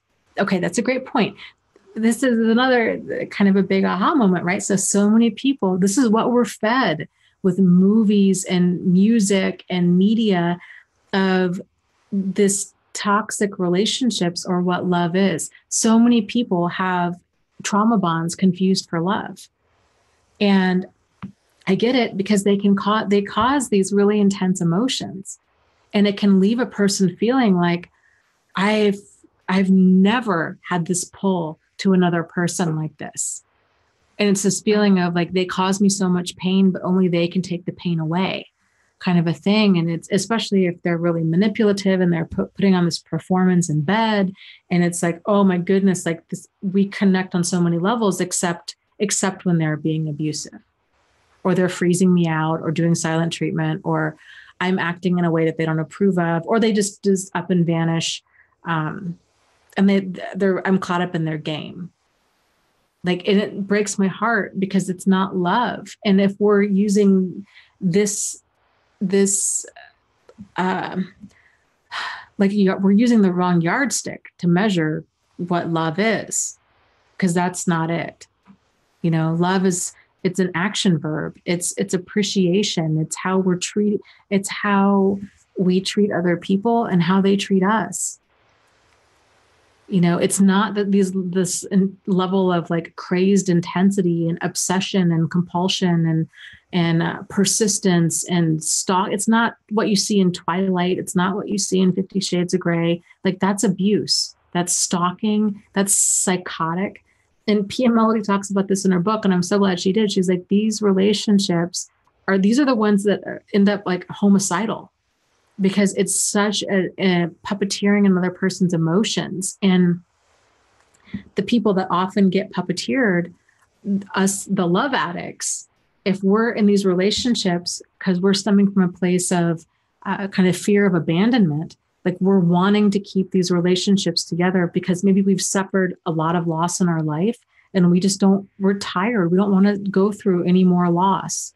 Like, we just want to have stability. We want a relation, like a long-lasting relationship. We want the fantasy. We want somebody to grow old with. We want some solid friends that we've known for a long time. Or if we grew up feeling unloved or unimportant for any length of time, and now as an adult, we're dating people that, if we're being drawn to people that the love bombing, right? And that level of intensity where they make us feel so loved and so important, we're just drinking that up. And then we're getting drunk off of it. And we're not seeing the situation clearly. So it tends to be people that are starved out emotionally tend to be really drawn to that level of intensity. But that intensity is never healthy. It's always a red flag. Either the person, they may or may not be a narcissist or a sociopath, but at a minimum, they've got some major emotional issues to work through. A good example of this, and I don't mean this in any type of like mean way, but I think a good kind of current example, it's always easier to see this stuff in other people, okay, is if you look up Trish Paytas on YouTube, there's videos between her boyfriend or ex-boyfriend, Jason Nash, recently posted a video called it's on his channel. If you go to Jason Nash, his channel, it's something like why Trish hasn't been in my videos lately. And it's, I don't even know, 20 minutes of highly manipulative behavior on her end. And I thought that's a great example of the push-pull, the manipulation, the intensity, the, planting seeds of doubt and insecurity. And my guess is with Trish, it's coming from that place of the fear of abandonment. Like she wants him to stay. She wants to have this relationship. But if you kind of know her whole history, it's kind of these short-lived, high intensity relationships. And it's heartbreaking to watch another person go through that. But and P.M. Melody talks about this in her book, like if you have a love addict like that, a dysfunctional person is always going to bring dysfunction to whatever relationship they're in. So I don't know Jason Nash. I don't know Trish Paytas either, but like he doesn't have to even be a love avoidant person. Like he could just be a normal, regular guy. But when you get tangled up with somebody who's got all of these unaddressed issues with kind of these potential fears of abandonment, and they don't know how to get their needs met. And so they're doing all of these kind of manipulative things. It pushes people away. So I don't know. If you watch that video, I'll be curious to see kind of what you guys think about it.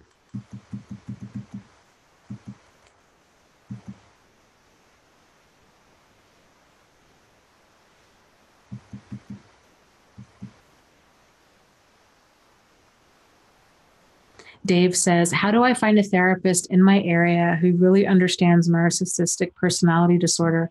I've looked and paid for someone who has little knowledge. I think it's more, what might help is finding somebody who's familiar with like emotional and psychological abuse, and kind of depending on like where you are in the healing process. So if you're fresh out,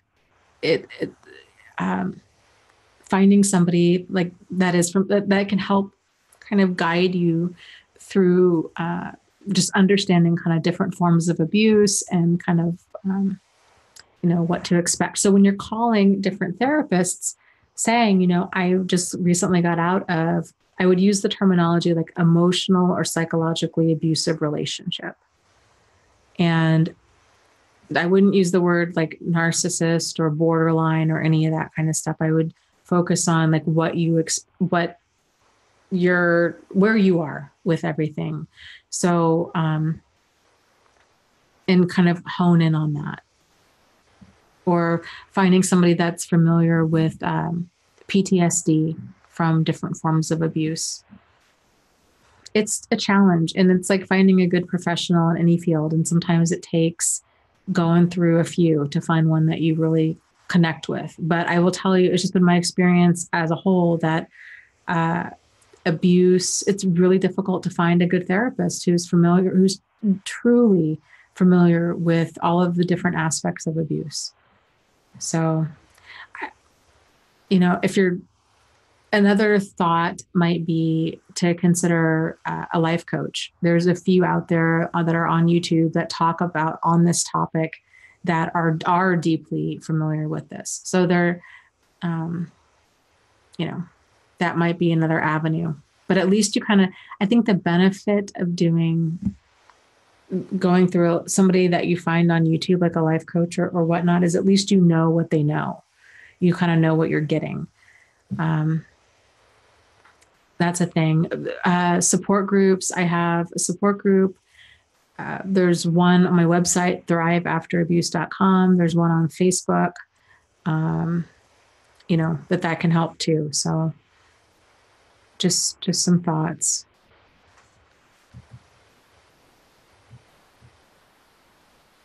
Amal is talking about Trish Paytas and says she comes across as having borderline personality disorder. I would agree. And I would say it's a pretty extreme,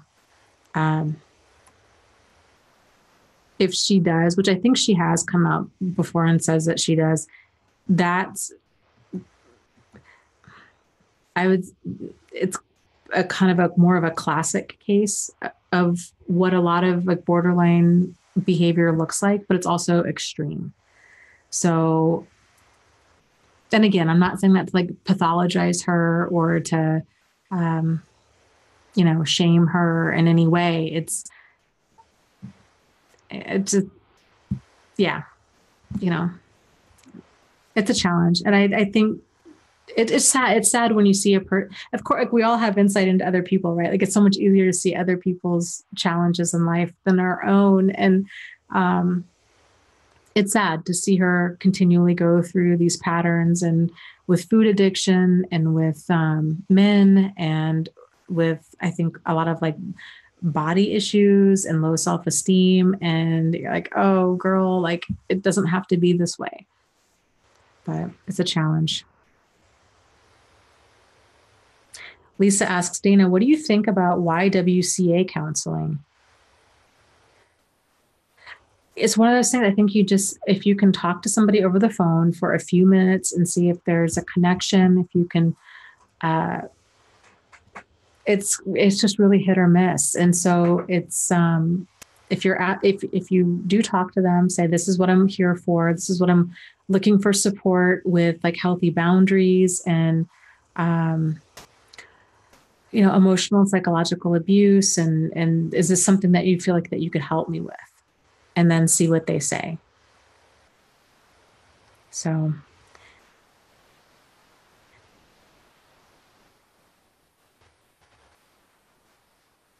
Mommy says, I wonder how it's possible to be a so-called therapist when they can't recognize narcissism.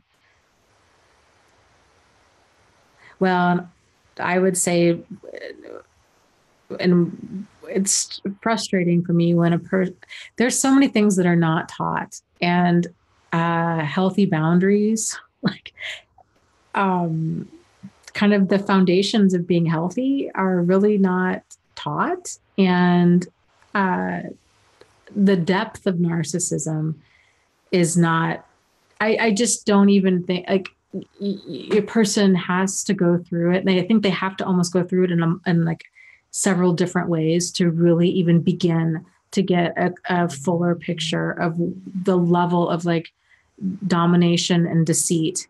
It's just hard for a normal, decent person to even begin to wrap their mind around it. But yeah, there's definitely a need there within the mental health community. So, and it is frustrating. I think most people here know, like, I'm finishing up my master's in counseling.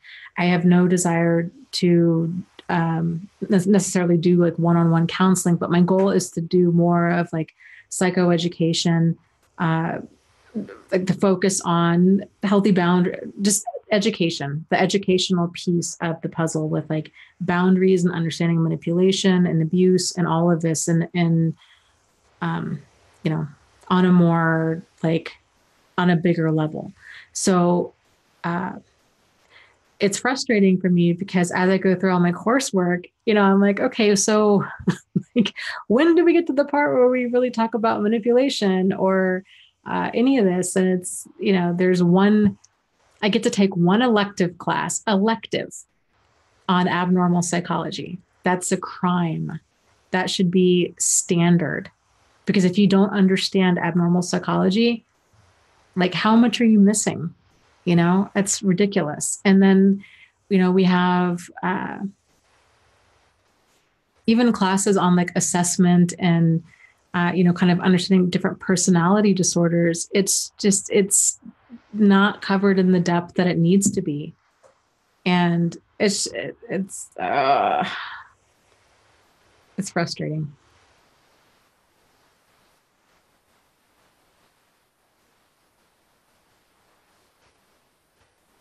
Well, thanks, Jennifer. She says you'd be really great for that sort of work. Yeah, I would. Yeah, I was just going to say, Ileana says, I wish you were an instructor in high school health class. That's kind of what I want to do. Like, I'd like to be able to go give talks to like high schools and to really to all age groups. Obviously, it would be age appropriate, but to create more of a seminar or a class or some sort of curriculum around understanding this material, because it doesn't take very long for people to get this. Like, this does not have to be this complicated, and it shouldn't be mysterious. Like, we shouldn't have to wait until people come crawling in, battered and bruised emotionally or physically, to then have these conversations. Like, there's no need for this. Like, let's be more proactive and have these conversations earlier on. Yeah. Jennifer says, yeah, this sort of thing should definitely be taught at a younger age. Up Yours Narc says, yeah, you and Angie should do a tour. Yeah, that would be fun. Get like an RV. Just go tooling around the United States. Yeah, Rebecca says, yes, my neighbor knows. She's the same major as him and says everything makes sense when I explained to her about how he's a narcissist. Yeah, I mean, I think it's just, it's not even necessarily like just even the narcissist. I mean, I think that's definitely like the entry point for most people. Like, most people, when they're in extreme pain, they start trying to figure out, why am I in extreme pain? Right. And so it's that understanding about narcissism that opens that door. Oh, I forgot to set my timer. Oh, shoot. I think, hold on a second. I'm sorry. I just realized that. I don't know. How late do we go? We go to 11:30, right? So if I go an hour and 15, and then we'll start winding down. Is that right? No, that's not right. Hold on just a second. I got to doing math in public. It's not good. Okay. I think we go for another hour and then we'll wind down. But yeah, all of it, like the understanding our emotions and like kind of these empty buckets that we can sometimes have, and how this can lead to other things, and even just a correct working map of the terrain. If people are going through life and they're like, oh yeah, well, I've been, all these movies sell us on this concept of, this happily ever after, and that these two like deeply broken people can somehow get together and heal each other. And, it all works out. Like, it doesn't work that way. Or that you complete me, right? Like, or the Twilight stuff, or the 50 Shades of Grey stuff. And just so much dysfunction running around out there. It's like, well, no wonder.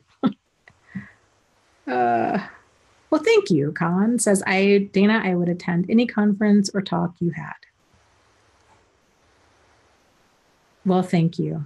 That is cool. I would love to start doing seminars and going around and doing talks and stuff. There's so many things I need to figure out how to even do that. I've had people approach me that want to put together seminars.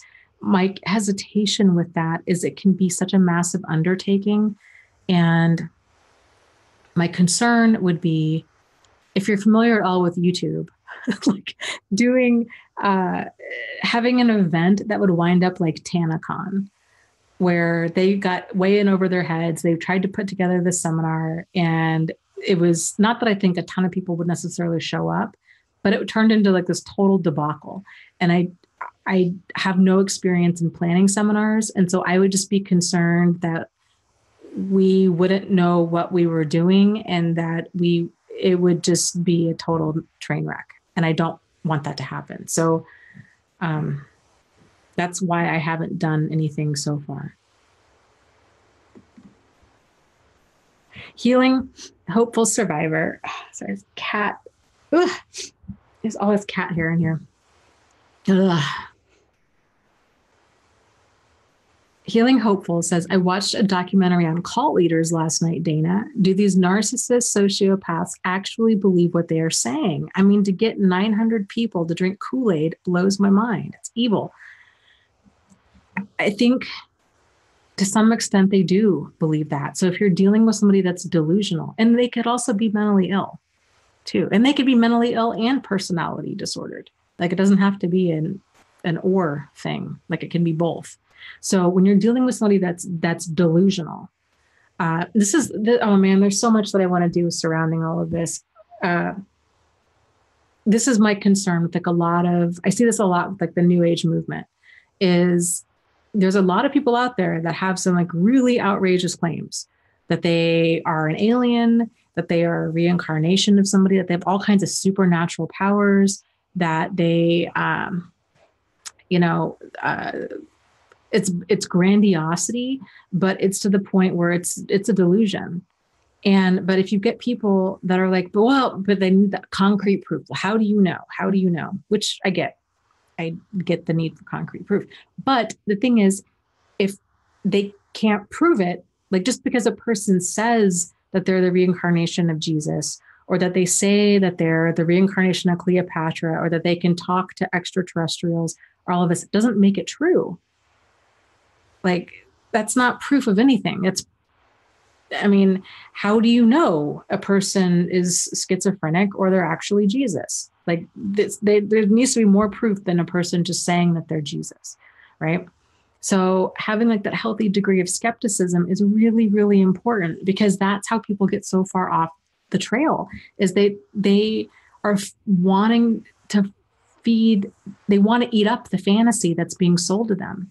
And if you've got a person who's delusional and they might really believe that in whatever it is that they're doing, Charles Manson was a paranoid schizophrenic and obviously unmedicated and personality disordered. So antisocial personality on top of that. And you get with somebody like that, he can hold it together relatively well, considering that he's very ill. He was a very ill person. He was convincing enough and charismatic enough that he was able to get a group around him. And when he was younger, he was good looking. And that kind of stuff can be the perfect storm. I fully believe that he believed everything that he was. I've worked with enough schizophrenic people to know like that's how that illness works. So, but just because, you know what I'm saying? So like that healthy degree of skepticism, and people just need to understand that there's other people out there that they can present really, really well.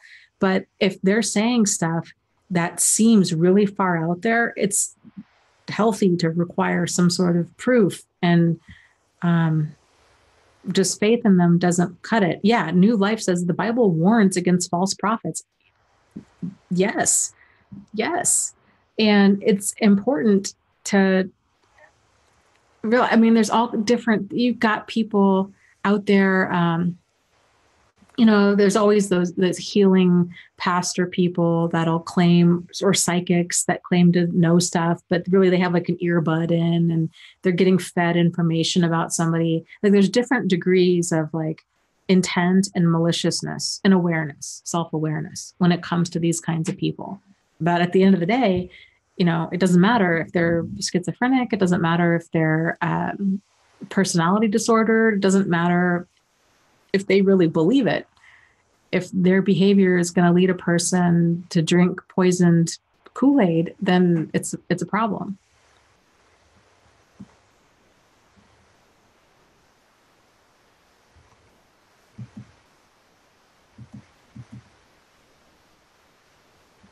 Yeah. And then Nikki says, yes. And then you throw drugs on top of it all.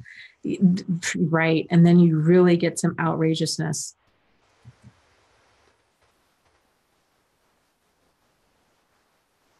Yours, Narc says, they are the devil incarnate. It's just pure and simple, something majorly off the charts evil with how they operate. Well, and Amal says, I believe a lot of religions and cults were created by delusional narcissists. I agree completely. I think I think here's a good determining factor. When somebody is more focused on, it's the thing of follow me versus follow, like, or not even follow. Like, I think that's a warning sign right there. But if they're more focused on follow me, I have all the answers, versus look at my message and what I'm saying, or hold on to what helps, let the rest go.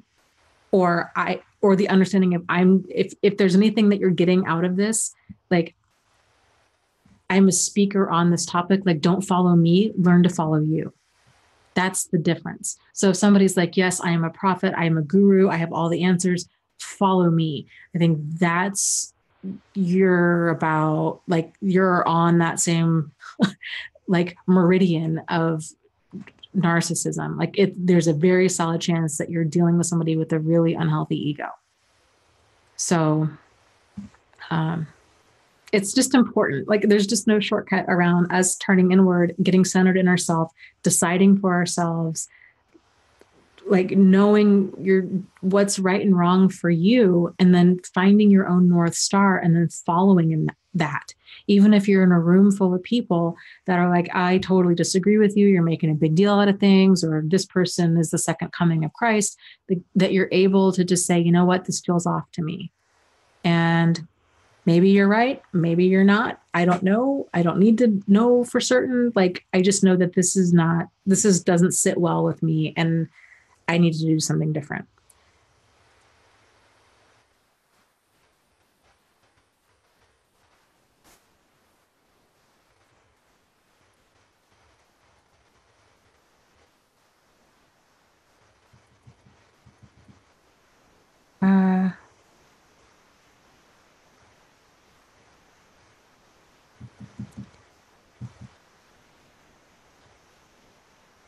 Maya says they did say Bill Cosby was diagnosed with a personality disorder and is court ordered to have therapy for the rest of his life.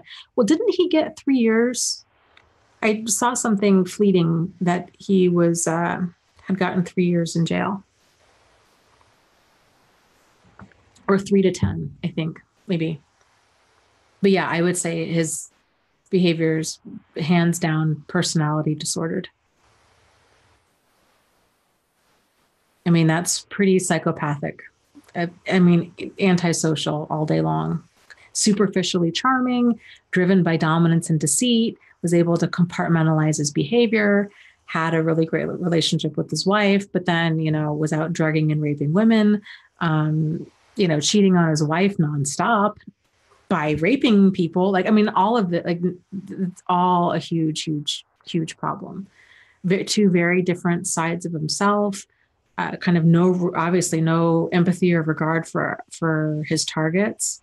And what's even more disturbing to me, I went to go watch a video yesterday, because we were just talking about this on Angie's live stream, about his jail, his sentencing. And so I went to go click on a video for the news to watch it. And I made the mistake of scrolling down to the comments, and it was a bunch of comments that were completely supportive of him. And I was just horrified by what I was reading, and people minimizing it and saying, that it was racially motivated, and that, he was framed, and that these women were just gold diggers, and, he's old and he should just be left alone, and on and on and on. I'm like, man, it's really wild how people can do some mental gymnastics to continue to justify this stuff.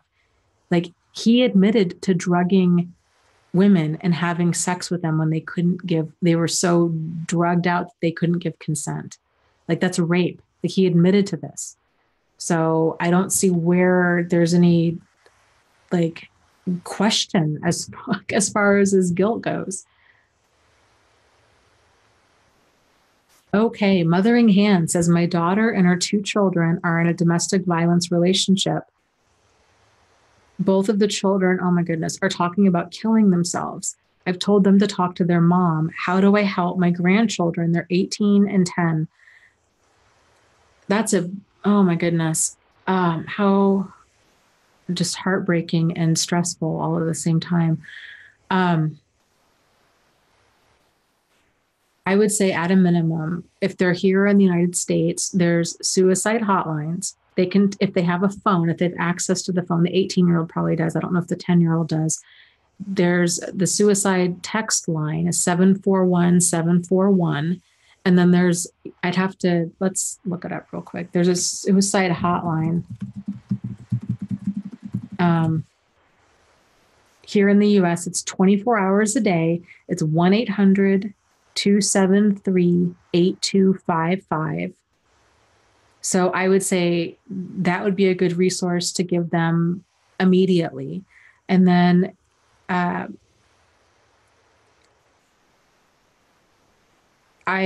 you might need to do more to intervene if they've been talking about killing. This is the hard part with stuff like this, because these kinds of secrets really shouldn't be kept secret. If these kids need help, if they're in an abusive relationship, if she's in an abusive relationship, and if you have a decent relationship with your daughter, it might be a good idea to go out for lunch with her in a kind of a quiet place and express your concerns and just say, this is what the kids are telling me. And honey, when does it become a problem? I don't know your situation, if it would be an option for the kids to come stay with you, or if the kids could go stay with somebody else, if your daughter's going to stay in that relationship. But it might come to a point where social services need to be involved and the kids need to just be removed if she's not going to leave. And I know that might sound terrible to some people, but if kids are suicidal, if they're being abused, it's important that can't continue. Like, there's something that needs to be done. Especially the 18-year-old can move out, but the 10-year-old is stuck there.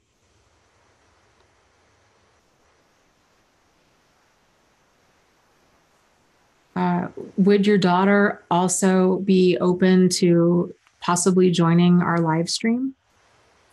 So that might be, I think the answer is going to be doing a multitude of different things, potentially giving her some resources, and then getting the help, getting the kids the help that they need, getting your daughter the help that she needs, and just saying like, you can call social services anonymously and file a report and just say these kids are being abused. I don't want to give out my name. This needs to be anonymous, but they're reporting that they're feeling suicidal and this is what's going on at home. And I just feel like somebody needs to look into this. If they report that they're feeling suicidal immediately, that they're actually going to act on it, potentially calling 911 and getting them to do a safety and welfare check on them. But the hard thing too is it's going to most likely upset your daughter, because she's in denial. She wants to make this work. If she's in love with him, this kind of stuff, she's minimizing all of this. And, but it doesn't I think there comes a point where it's like, we got to protect those who can't protect themselves. And if that means her getting really upset with you, if that means her not talking to you, if that means whatever it means, then so be it. But these kids need some help. Yeah. Up yours says, I would have given anything to have been removed from my home. Oh. And Mothering Hand says, yes, I've suggested your website on Facebook and sent things to her several times. She just isn't listening.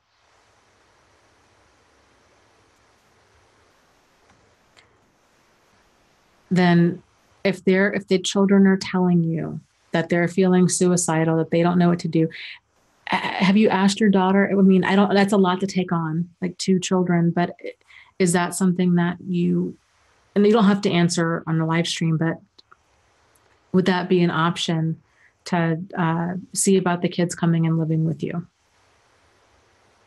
Or potentially taking the kids half the time or something. And, you might also, like I said, just want to call social services anonymously and just say, this is what's going on. And I don't know what to do, but something needs to be done.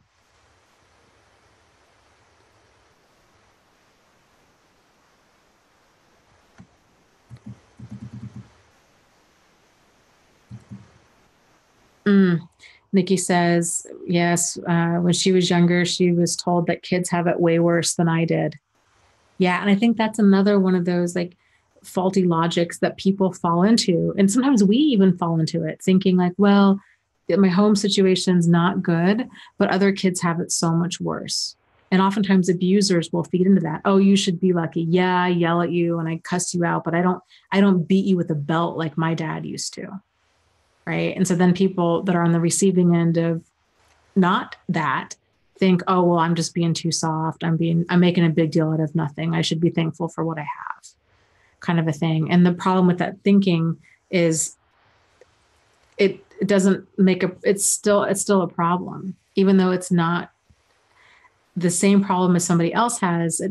Like Sam was saying, we're not in a pain contest here. Like a problem is a problem. And it still needs to be addressed. It's not a competition. If it's a valid problem, it's a valid problem.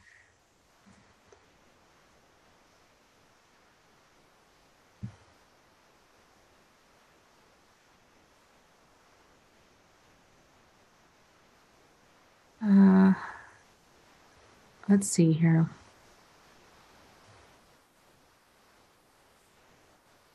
Leah asks, I'm just confused as to why we have to become silent and complacent to survive. Well, I think a lot of times it's if leaving isn't an option for whatever reason, a person maybe doesn't have the resources, they don't have the money, they don't have housing that can be lined up, they don't have the support system, they fear, they're holding on to hope that this person can change. their self-esteem has been so eroded that they don't think that they can do it on their own, or they've been so traumatized that they're like, I barely can function, but they don't even know it, right? They've been through so much that they don't identify what they've been through. And so they're like, I don't. And so maybe to try to cope, they've turned to drugs or alcohol or any number of things that's making them more dependent upon their partner. And they're just stuck. They're stuck for a while. I mean, maybe it's a guy who's being abused and he's like, I'm scared to leave because my wife is incredibly abusive and she's probably going to get full custody of the kids. Or even if she gets partial custody, I'm scared to leave the kids alone with her out of retaliation of what she might do. So if a person feels like they can't leave, then the only other option is to try to cope with staying. And oftentimes a person is going to withdraw and become silent and complacent because they can't speak up. There is nothing else. If the only real ways that any of us deal with pain is we fight, flight, freeze are the main defenses. And if we can't use any of these three, you can't fight with an abuser. It's going to make abuse worse. If you can't leave, you can't flight. And so what do people do? They freeze. And the only way to break out of that is for a person to learn about like assertiveness and conflict resolution. But that skill set's not going to help with an abuser. And so they're only down to fight, flight, or freeze if they're stuck. So it's a challenge. And then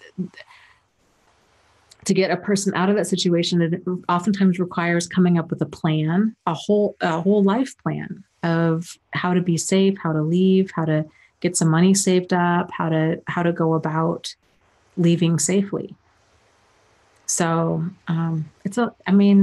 I get why people stay. It's a lot to have to try to figure out, especially when you're so traumatized that you're not thinking straight. And oftentimes too, people will stay. You hear from targets of abuse all the time. They're like, well, but I loved him or I loved her. And there's that definite, like we were talking about earlier, like that abandonment piece where a person's like, I just want to be loved. Like I'm confusing all of these intense feelings I have with them, all of these highs and lows, all of this intensity and this, what I feel to be chemistry. I feel like this person's my soulmate. I feel like this intense connection to them. I just want them to change. And I'll do whatever it takes to keep this relationship going. So I just don't want this relationship to end. But what people tend to do when they try to keep the relationship going is then they start grinding down parts of themselves in order to keep their partner happy. And so there is that like silent and complacent and obedient part of it all. And you, now that we're talking about it, like you can see like this is the perfect storm for a person to just like, their whole sense of self just becomes eroded in something like that. It's just, it's heartbreaking.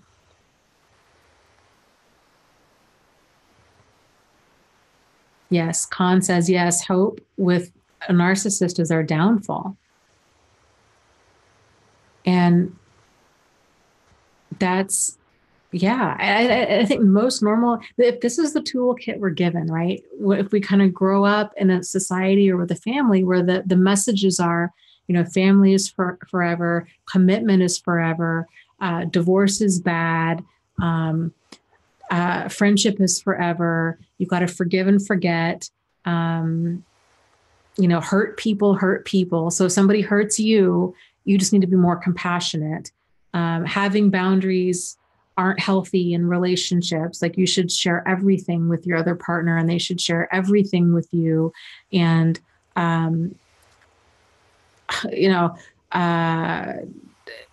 basically to be a good wife means to be obedient. Like these, you think like all of these kinds of messages, or to even be, I think you see the same thing with men, like to be a good husband also means to be obedient, right? If mama's happy, ain't nobody happy. Kind of a thing. And so then that's the reverse to that message. And so all of these really, if these messages are taken out of context, like within the context of like healthy boundaries and standards and communication and this kind of stuff, a lot of these messages aren't necessarily a bad thing. Family being forever, commitment being forever, you know. But if you're family or committed to a really pathological, toxic person, that's when things become a problem. So if our toolkit is all about holding on to hope, thinking that our love or understanding or therapy or religion or rehab is going to fix them, then we're going to be waiting for a very long time and we're going to be dragged through hell the whole time. So Rebecca says, is the life or death situation perceived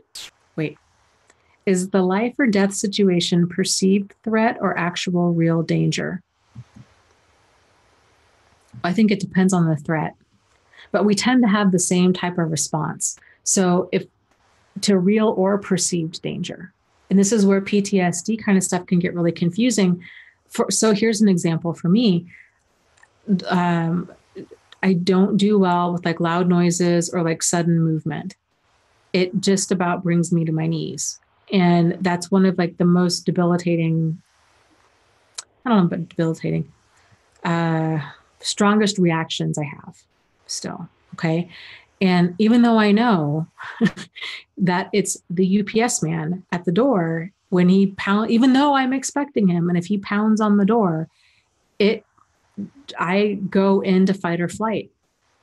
So even though I know that that threat's not real, that he's a very nice man, I had many an interaction with him, and I'm expecting him, my body still is just overstimulated by that. And it's just part of like that hypervigilance. And that's still there for me. It just kind of is, it is what it is. So,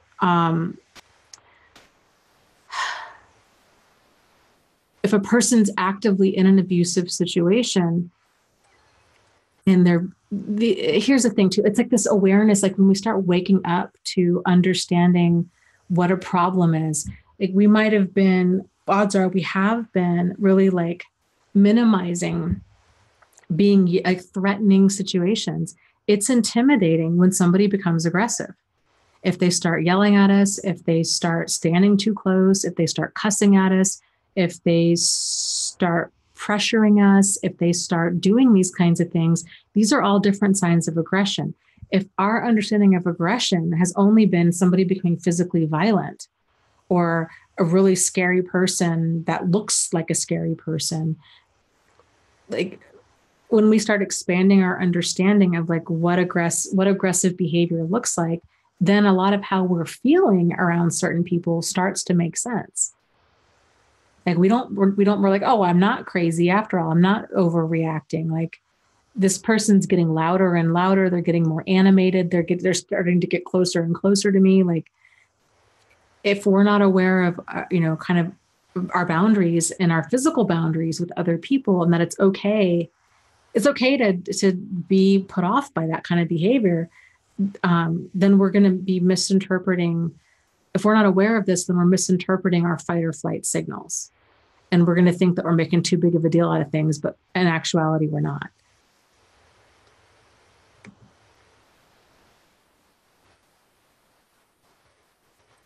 Leah says, I can't handle verbal criticism. It crushes me and I crumble the way someone who wasn't built properly would. So here's the thing too, with criticism is most people have a difficult time taking criticism. It can be absolutely crushing, especially if the person that's giving criticism isn't giving constructive criticism and they're not being tactful about it. Like brutal honesty is abusive. And it's not okay. Like nobody likes somebody just being like, oh, I'm just going to tell you how it is. Like that kind of stuff, it's not helpful. Like it's shaming another person is what it is. And that kind of stuff flies under the radar of like, I just need to be honest. I think that's the right thing to do. And it's like, no, like, dude, nobody responds well to that kind of stuff. Uh, but Pia Melody has talked about that. I think the way that she defines boundaries is just, I think, very helpful. Uh, she, how does she describe? She has different words for boundaries. Like she has them divided up. There's like a physical boundary, a containment boundary.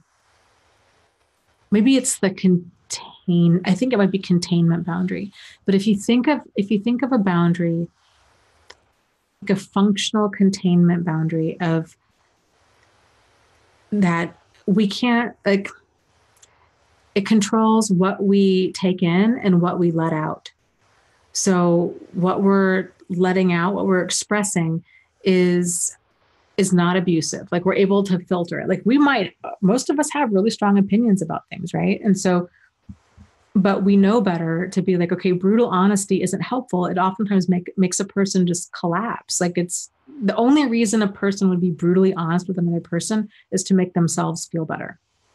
Like to knock another person down and make them subconsciously make themselves feel better. Like there's just no, unless a person's asking for brutal honesty, but even still, like tact is always, it's a mature response with getting our point across. But like because other people can be so hateful, it's important that we learn to have that kind of that healthy containment boundary to where we're not internalizing stuff. So if somebody does come at us and they're saying a bunch of really ugly things, to where we're not internalizing it, to where we can be like, you know what, some of what they're saying might even be true, but it's like the way that they're saying it with all of that hate and anger and awfulness, like this is a reflection of them. This is not a reflection of me. So it can help to think about, like, we don't have to internalize everything that another person comes at us with. But this is oftentimes something that takes practice. Like, for example, when I first started my YouTube channel, I knew, I mean, like, it's the internet, right? I expected some degree of like trolling and hate and whatever. Knowing it and then actually living it are two very different things. And here's not even that extreme of an example. I was thinking about this the other day of like, oh my gosh, how far I've come. The old me, if somebody unsubscribed from my channel or disliked a video, I really took that hard and it hurt my feelings. Like I stewed about that. I'm like, oh no, what did I do that was wrong? And I'm trying so hard to like get this message out, and I just want to help people. And I just really internalized that. And then when I had some hate comments coming up, I had some like, even like constructive criticism, but back then that kind of stuff, and I wouldn't say even constructive, like brutal, quote unquote constructive criticism, that kind of stuff would just level me. Or if people would call me names or stuff like that, it felt like somebody's kicking the chair out from underneath me. I just wasn't emotionally prepared for it. And so then now I've been able to move forward, and it's like, okay, it's just, it doesn't even faze me anymore. Like it's just part of it. And if it's constructive criticism, I squeeze out as much as I possibly can, and then I let the rest go. But yeah, we don't need to internalize, as I guess is what I'm saying.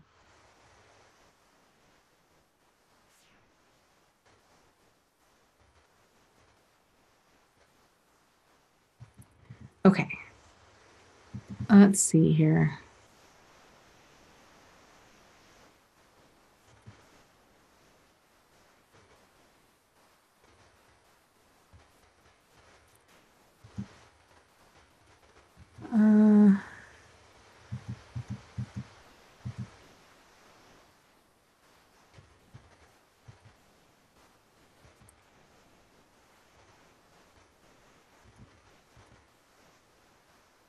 Okay, sorry, scrolling up. There's a lot going on in the chat.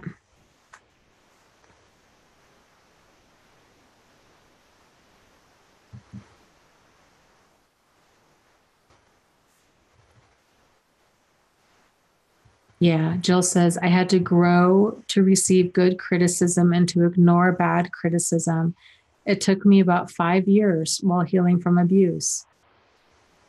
Yeah. It's, there's so much in all of this that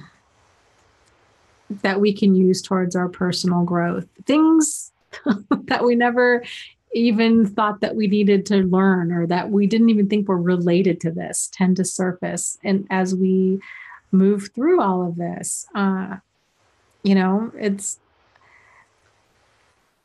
so lots of self-awareness and personal growth come from this.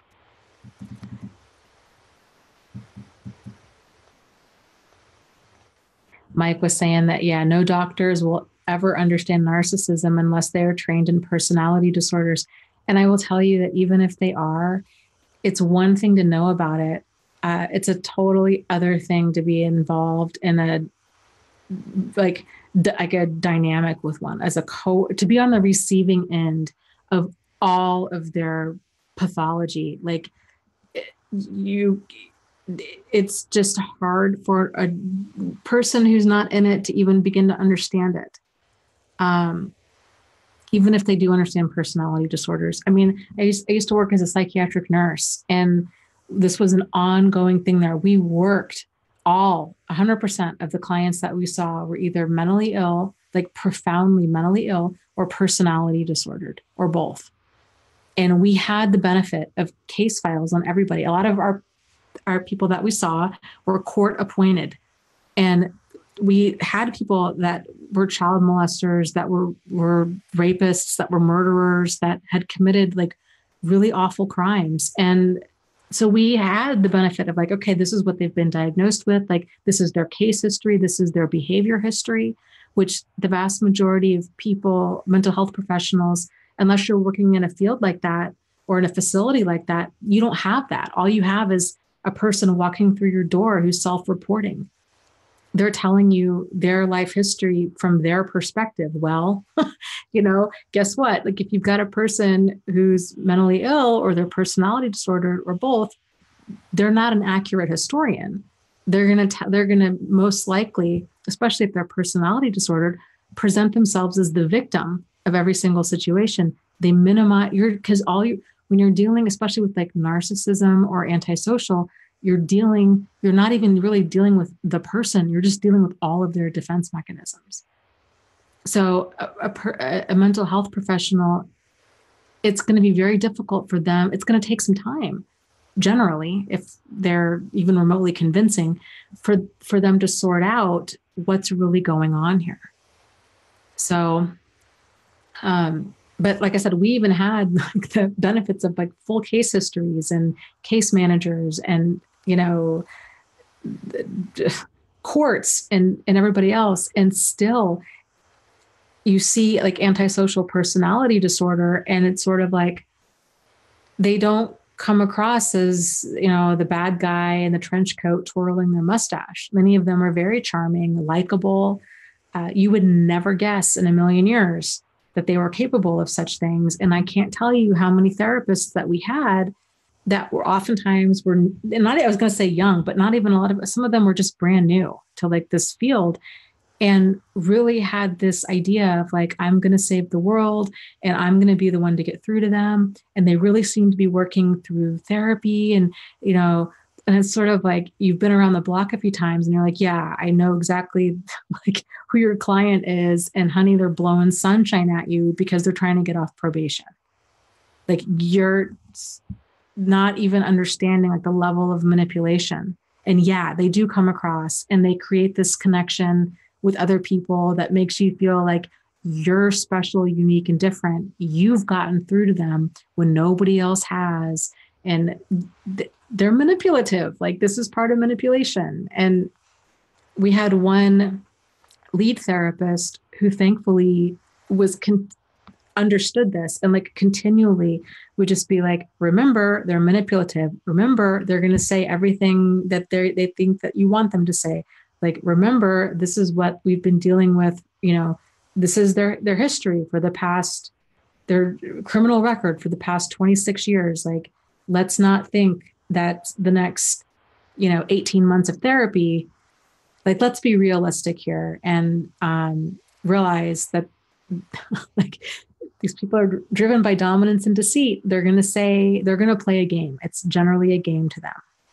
And so let's not get too excited by what we consider to be like results, because they will cry, they will claim to have a breakthrough, they will do all kinds of things, and it's just another level to their game. So even knowing about it and working in it, it's still like, ridiculous. Like, if anybody were to meet my exes, they would, I don't know. I don't think most people would see their behavior for what it is right away. Yeah, I agree. Kathy says no one who never experienced narcissistic abuse does not truly understand. Like, I agree. I don't think we can all try to paint a picture of it, but it sounds dramatic. It sounds like we're exaggerating. It sounds that we're like making ourselves into being martyrs and them into being devils. Like, we're angels, they're devils. Like, I totally get how it sounds, but like, I also know what I went through. So, and it's frustrating. It's just frustrating across the board. Yeah. And that's a good point too. Mike says, yeah, same as depersonalization or PTSD or paranoia. It just doesn't make sense to anyone else.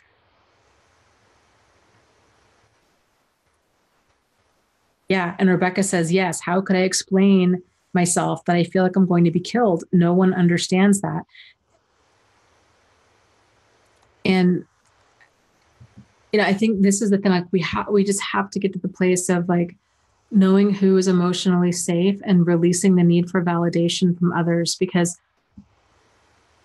they're missing the context. They're not on the receiving end of it. So like especially if your life is being threatened, like you just need to do what you need to do in order to stay safe. And other people, police might not understand, friends and family might not understand.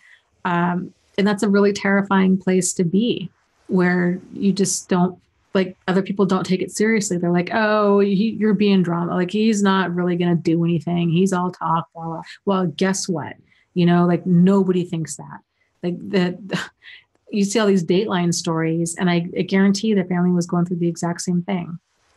And the target was going through the exact same thing. So like, we have to err on the side of caution.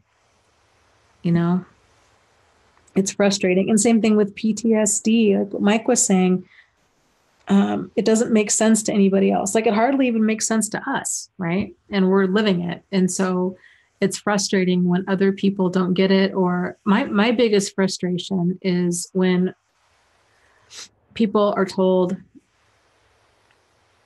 because like it's this stage in awareness where people are like, I'm like we were talking about earlier, I'm seeing manipulation or abuse like everywhere.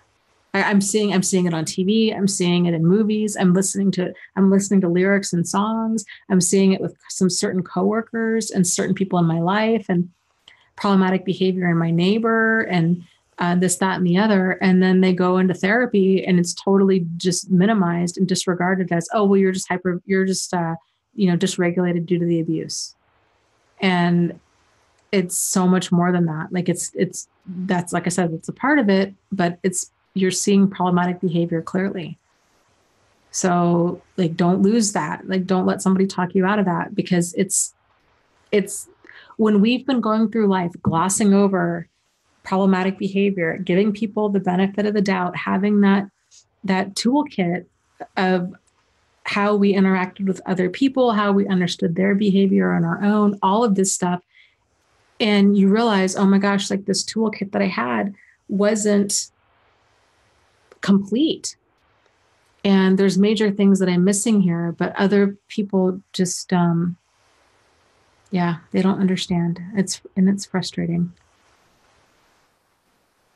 Some people do, but I said the vast majority don't.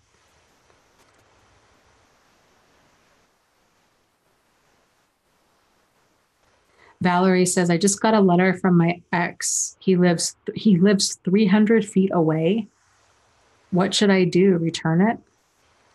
Gosh, did you open it? Uh, I do you guys talk? I mean, I'm assuming you don't talk anymore.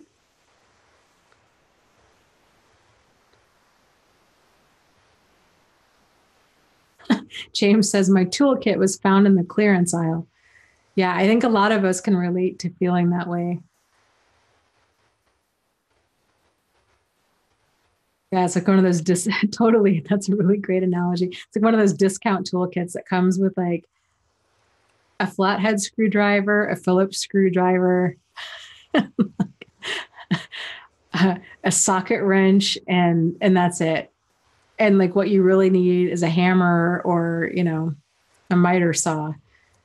Yeah, like, this is not like what I got is not going to work.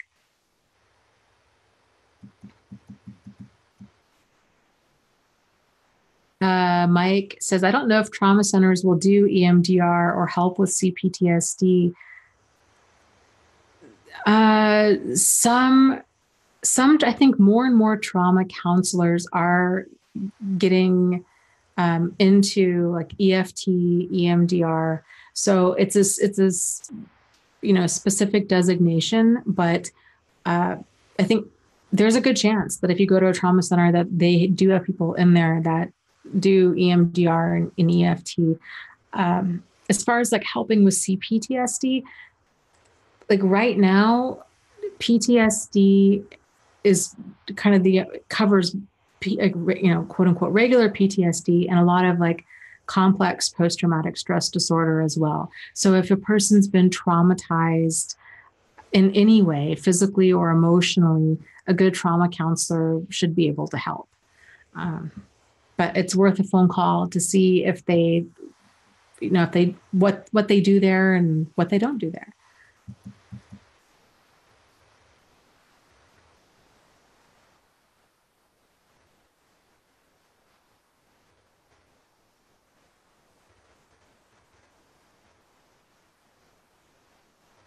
Rebecca says, how do I err on the side of caution in the same college as both of them, with one living across from me, slamming his door all night? Well, and I've caught like bits and pieces of what you were saying tonight in the chat. So I might be missing some big things here, but sometimes it goes back to the whole serenity prayer thing, like figuring out like, well, okay, what do we really have control over and what do we not have control over? And if you've got two really dangerous and destructive, potentially deadly people that you're going to school with, then it might be you need to find different housing. So like living off campus, it might mean seeing about taking some online classes next semester. What do you have control over?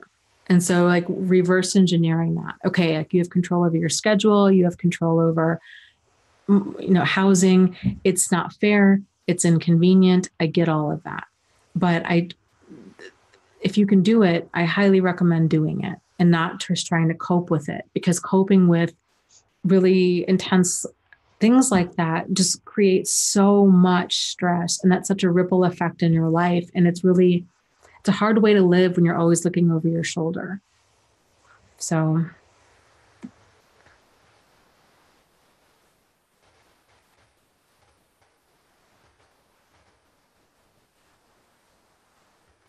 yeah, that's a good point. Missouri Cowboy says, yeah, it took him 60 years to believe that people would intentionally destroy anyone, and certainly not the person that they say that they love. So I no longer expect others to get it. Yeah. Yeah. That's a really great point. When you see how long and what it took for us to have the breakthrough of like, oh my goodness, okay, yeah, I'm not dealing with a person I'm dealing with a domination driven mindset. I'm not dealing with a solutions oriented mindset. Like, I didn't realize there was such a thing. I thought everybody was solutions oriented. Like, doesn't everybody just want to be like happy and healthy and be loved and give love? And if they don't, then we just somehow need to be able to fix them. and squeeze all of their broken pieces together, and then they'll be okay, right? Like that's how like most people think about stuff like this. It's just, it seems almost politically incorrect to just be like, some people for whatever reason are just very different. They're profoundly broken, and maybe they grew up in a really abusive home. Maybe they were born that way. Maybe something happened. Who knows? But for whatever reason, they don't attach to other people in a healthy way. And instead, uh, they try to destroy other people. Like, they're really dangerous, destructive, and deadly. Like, they're just not, they don't view the world the same way that solutions oriented people do.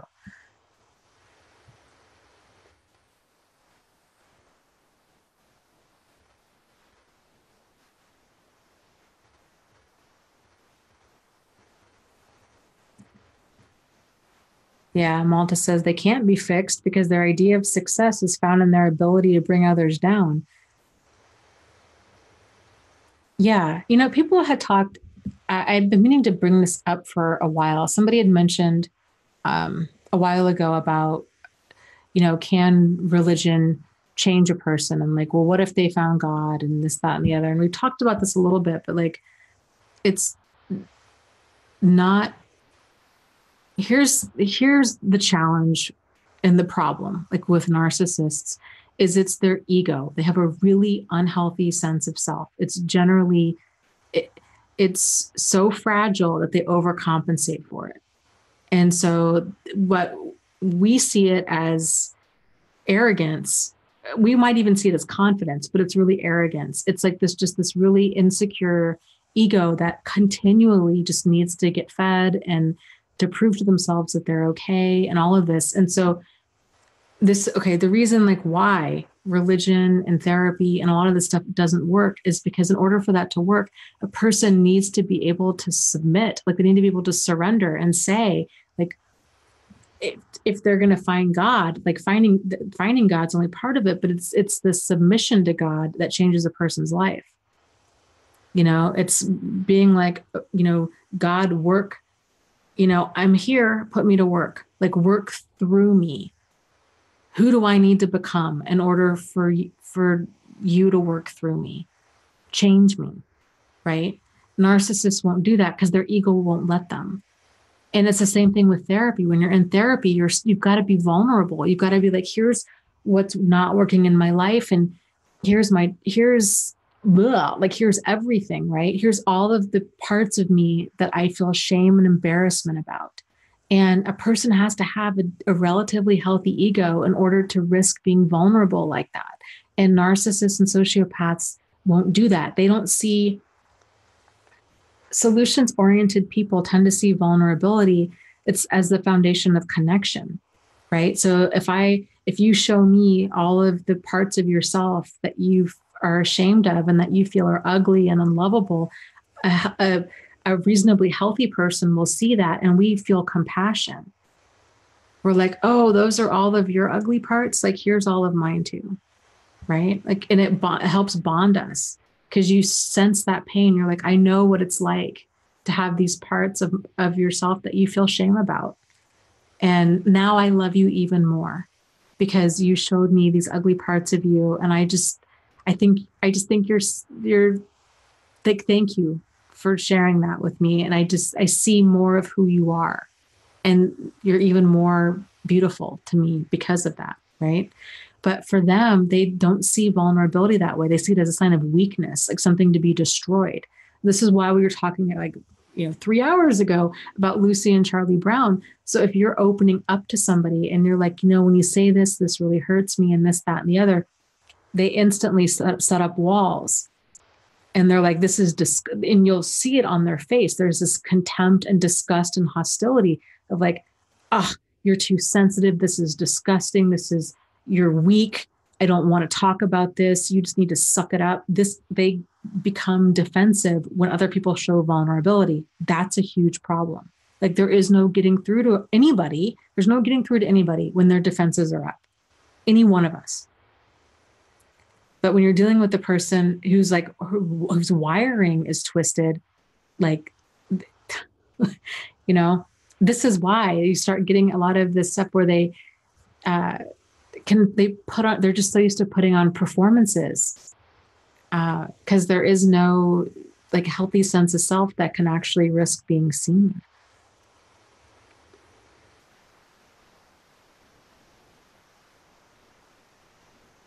And that's a good point too. Truth Seeker says, yes, they project their own weaknesses as yours. And that's another level of crazy making.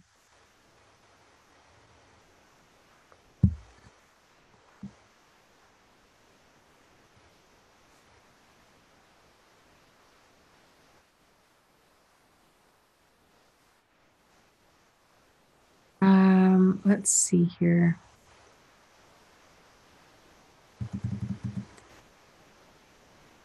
Let me scroll up.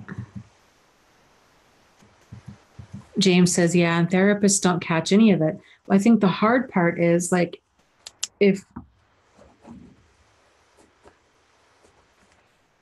because manipulation is not, it needs to be its own class for mental health professionals. It really does. And if a therapist, a mental health professional of any kind is going to generally assume that another person is there because they really want to be there, that they want to change, and that they're taking them at face value until things stop adding up. Like if a person, if they've seen them for a few sessions and you're like, yeah, or maybe if it's really bad, like right away, we're like, this person is blowing smoke, or they're very grandiose, or they're delusional, or they're like the certain things that are registering, if depending on how familiar they are with the stuff, they're going to start being like, you know what, there's the disconnect here between how this person sees themselves and how others see them and how they like live their life. Like this is a problem.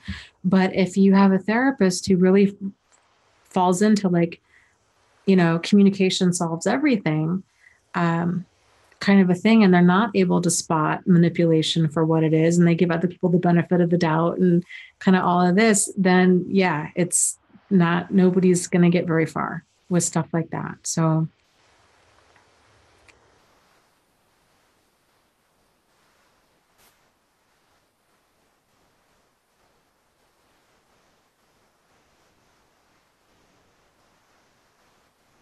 and that's a problem. And James says yes. And then with his ex telling him how he feels. And so that's a great way to tell if a person, or if either we or somebody else is projecting, is if we're telling other people, or if we're being told what we think or feel, that person's projecting, because nobody knows how another person thinks or feels, because we're not them.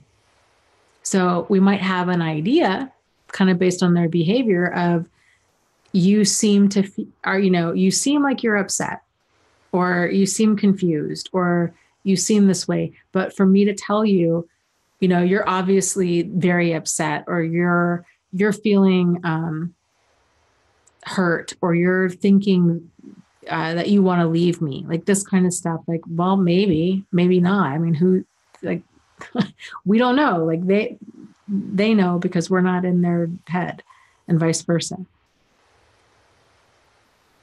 Oh, that's crazy making. Nikki says, yeah, my ex always said, why do you take my words so literally, whenever he got caught lying? Yeah. That's just a bunch of word salad is what that is. That's gives me a headache just thinking about it. A bunch of nonsense.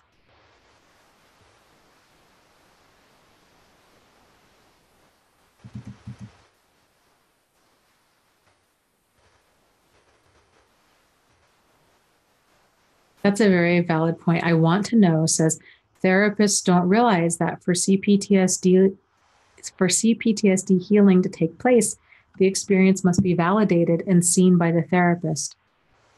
Yeah, I think that's a big first step, is a person just having their experience validated. Like, this is a problem. This wasn't right, and this wasn't fair, and this was crazy making, and how everything that you're feeling is it's totally normal, given such an extremely abnormal situation that you went through. And it's like going through an emotional meat grinder.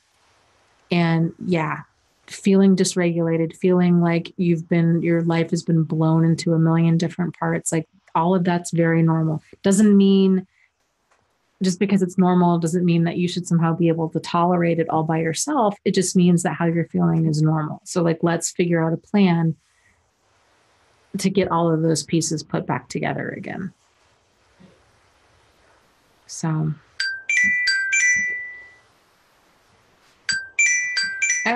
sorry, timer is done.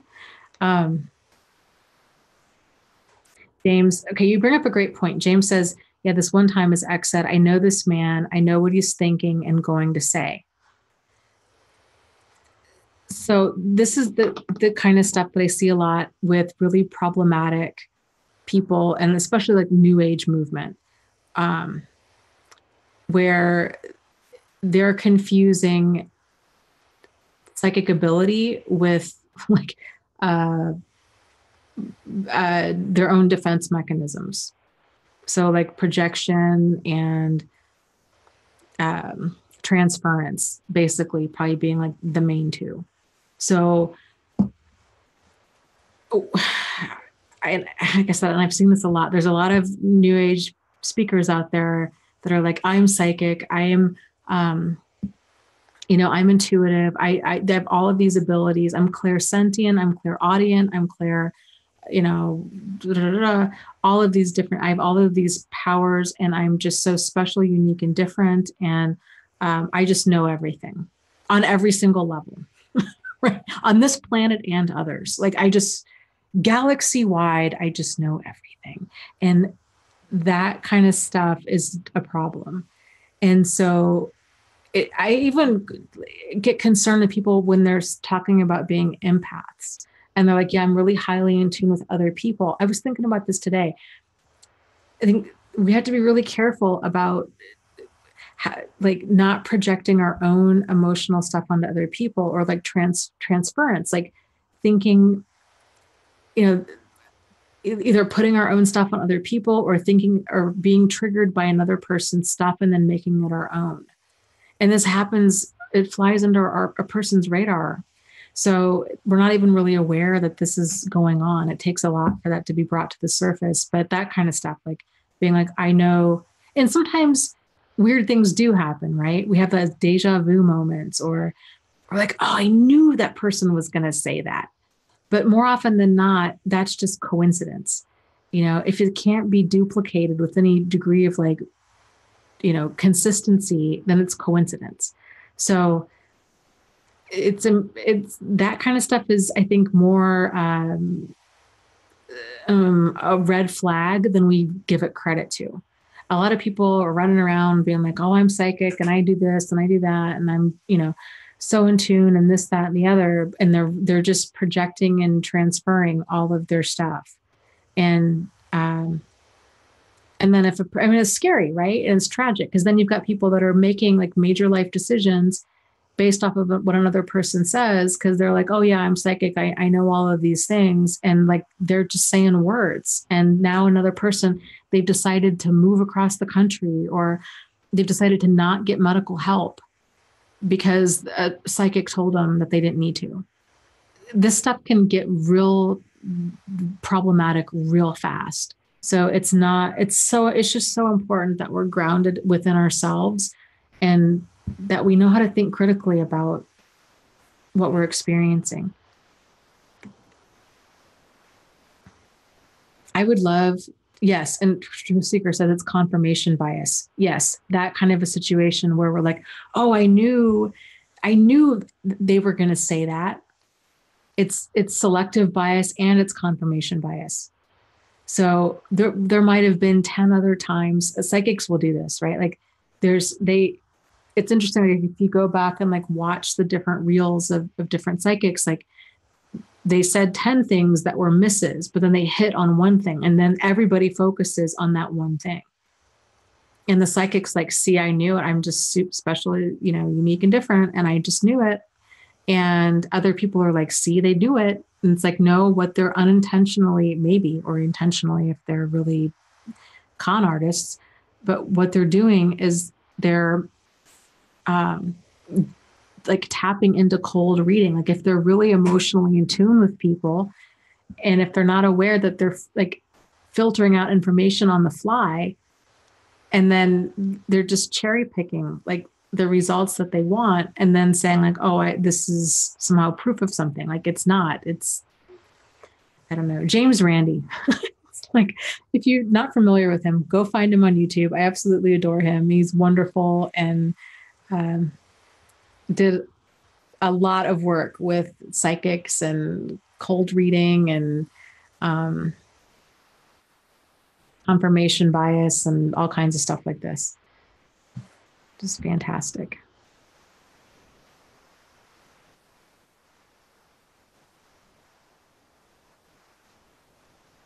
Sam was talking about his coworker and was saying, yeah, this has been an ongoing situation, and they were doing a project together, and then it sounds like she was interested in him, and then he wasn't interested in her, and then now she's just been kind of making his life a living hell at work. And the goal was going to be to kind of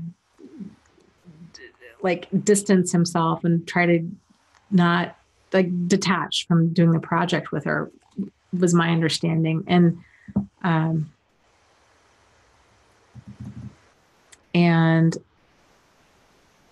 he says that she's still trying stuff.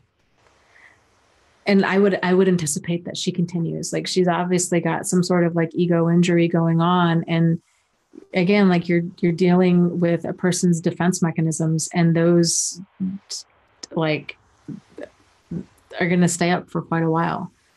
So if they ever soften around you, so it's just disengaging from that as much as possible, because it's just crazy making.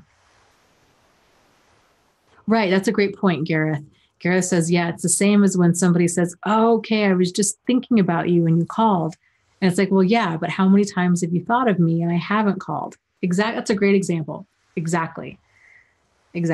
But we tend to discount all of that because it was a fleeting thought, right? Like, how many times do I think about my brother and he actually calls? There's been many times I've thought about him and he hasn't called. Now, if he calls right now, I will be pretty weirded out. But more often than not, he does not call when I think about him. Okay.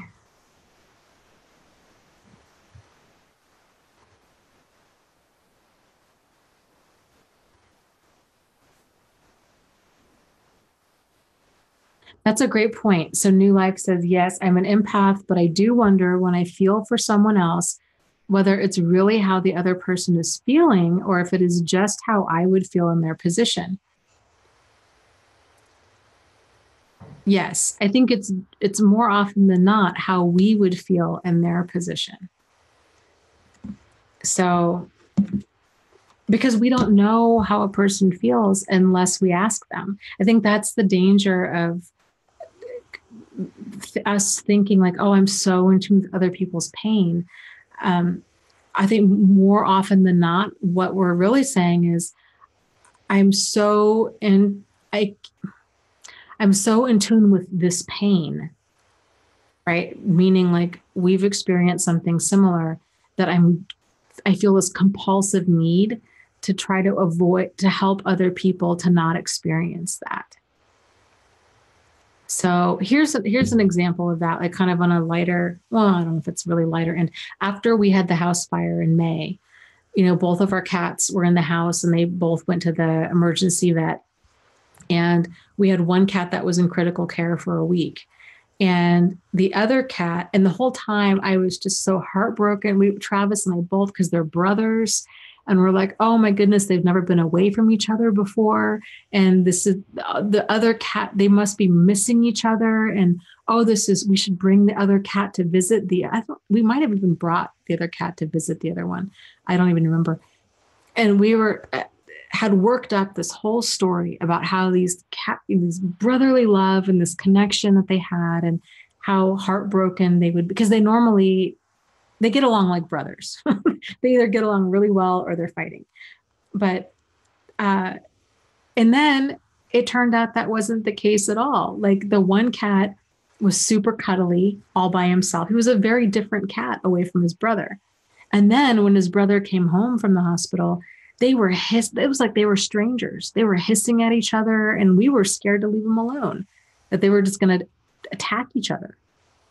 So we both had put like all of this, we'd created this whole narrative around, what it must be like for them, because we were projecting our own stuff of like, we were transferring our own stuff of like what it would be like, what we would think it would be like, but not true.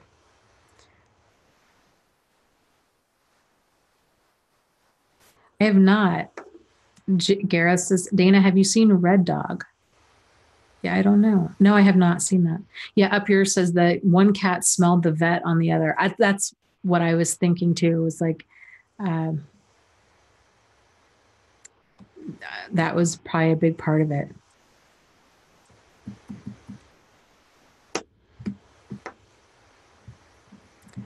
Okay, let's see. Did I miss? That's a great point. Missouri Cowboy says, yeah, projection is interesting from both aspects. The narcissist using it to abuse and the target using it to stay ensnared. Yeah. Yep, I agree.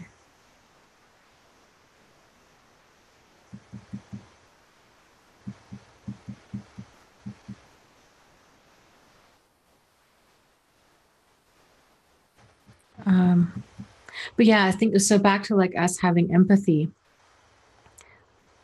I think the part of it is just being a normal, decent person. Like if you see somebody else in pain, even though we might be assigning a lot of our own feelings to them, like how we think it would feel to be in a hospital bed or to be alone or to be scared or all of this kind of stuff. I think that's just part of having like empathy in general. But I do think it's so important that we make sure to, if we care about other people, to ask them how they're feeling instead of just assuming that we know. Because also too, like this was a big thing for me to realize, and I don't know if I really fully realized it until recently, but back when I was working at a domestic violence shelter, before I had gone through all of my own stuff, that was one of the things I couldn't figure out. It was very strange for me because I'd been in caregiving professions pretty much my whole life. And I'd worked with people with a wide variety of health challenges. A lot of people that were nonverbal, like Alzheimer's patients or autistic children or autistic adults or developmentally disabled adults. So people with like a wide variety of ways that they would communicate. And I always felt like I did a really good job of like connecting with people that weren't able to articulate what was going on with them. And until I got to the domestic violence shelter. And then it was I was shocked as to how distant people were. And it hurt my feelings for quite a while because I was like, I was being treated like I was the enemy, and people were very standoffish and didn't want to open up, didn't want to talk to me. I had one lady, and it's also, I should add that the shelter was on, it was in New Mexico. It was on the outskirts of an Indian reservation. And so we had one woman who didn't want me touching her children. She just didn't trust white people in general. And so just different dynamics like that, where I just felt so helpless. I'm like, I don't know how to help here. Like, I don't know how to get through.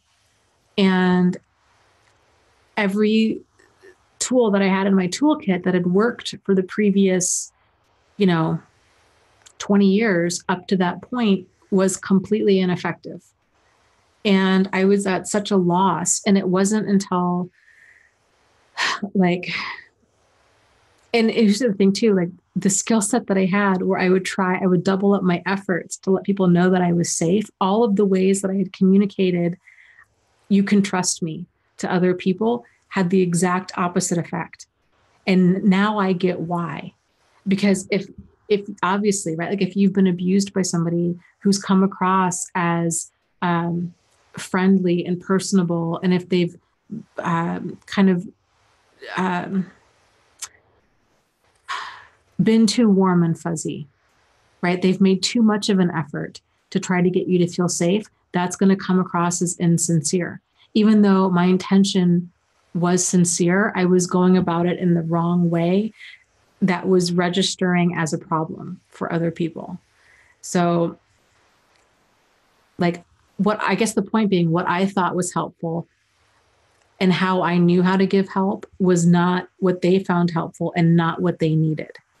And it didn't dawn on, I would have been much more successful had I just asked instead of assumed that I somehow know best. That's the point of that story.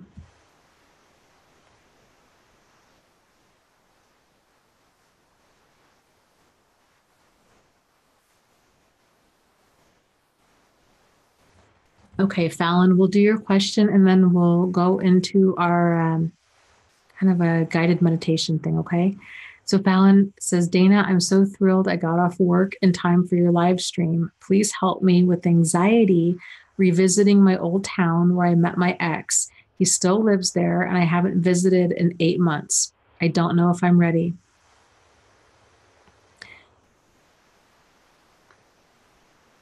That's a great question. I think sometimes it can help to think about what it is exactly that's giving us and what's giving you anxiety. So is it the thought of running into him? Is it the thought of seeing certain places? Is it the thought of how you might handle that? The more of a plan that you have in place of, okay, this is how I'm going to respond, not react, but respond if you can, right? Because sometimes if you were to bump into somebody or something were to happen, a person can just freeze and then they might not handle a situation like they would ideally want to handle it. But if you can kind of think through this of like, okay, this is where, he used to hang out when we were dating. And so these are the places I'm just not going to go to. Like there's no point in risking that. So just steering clear of certain places, preparing yourself emotionally if you do run into him, of you're just going to take a deep breath, you're going to get up, you're going to excuse yourself, you're going to go to the bathroom, or you're going to check your phone. You're going to try, it's okay to get upset by it, but you're just going to try to stay cool, calm, and collected. Maybe it might help to steer into a little bit of that anxiety and just realize the reason that I'm feeling this anxiety is because my inner self, my inner wisdom knows that this person causes me pain, and it's my inner self trying to keep me safe.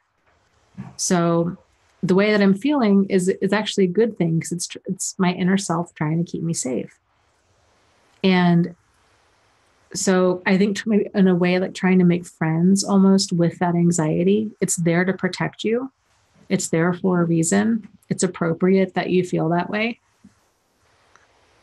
And maybe doing things while you're there. I don't know how long you're planning on staying there, but if you're going to be in town for like a few hours or a weekend or what have you, of kind of making sure you've got support before you go, during your trip, and then after you come back. So it might be if you have a therapist, talking to your therapist about it before, during, and after. It might be kind of coming to different live streams like this, or being in a support group and just kind of, or it might be journaling, kind of just getting in touch with these feelings and just realize like this is all very normal and to feel this way. And you can handle it. And maybe reminding yourself like, I can handle this. I can handle this. I can handle this. If I see him, I can handle it. I can go to the bathroom. I can get on my phone. I can get up and leave. If he comes and approaches me, like, here's how I'm going to handle this. It's okay. This person is not in my life. They're in my past. So and they're not going to ever be in my life again. I can handle this. I know how to keep myself safe.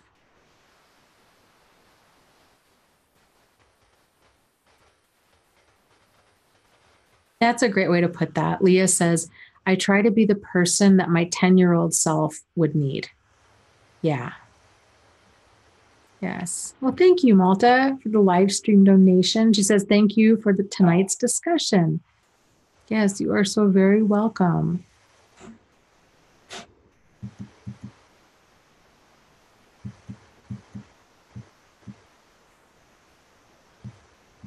Okay, let's see here.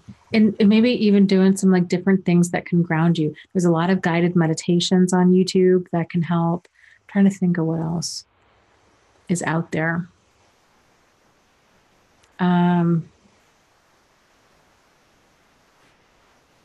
That can help reduce anxiety. I would say the guided meditations is always a good thing. Like there's like I said, there's a lot of them out on YouTube. So you have quite a choice. So that could be something that you could listen to with your phone, with your headphones at night before you go to bed, when you're in the car, if you're out walking around in public, you could just turn on some like relaxing music, these kinds of things.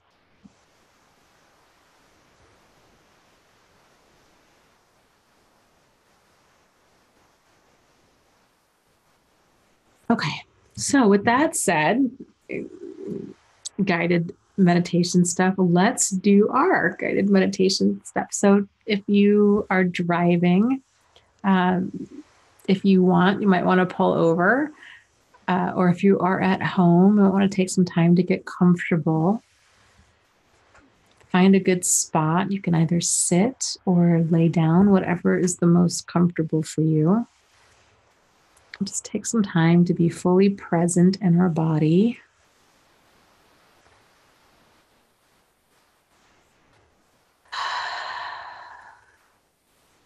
Take some deep breaths in through your nose and out through your mouth.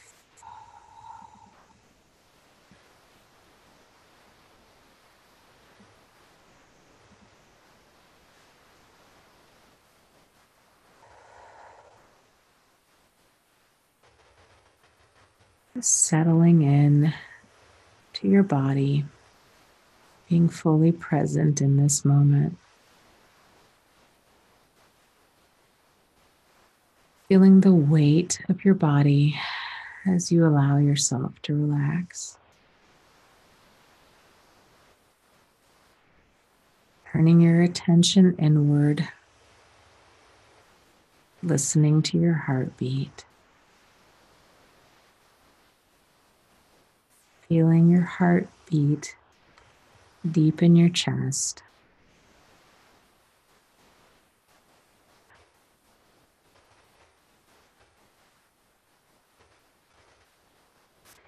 Really turning in to that feeling. See if you can bring awareness to feeling your pulse as the blood moves easily and effortlessly through your body. Feeling that pulsing sensation in both of your arms.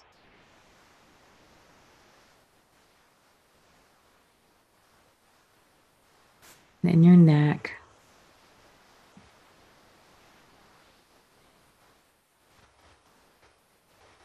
And if you can, possibly down into your legs.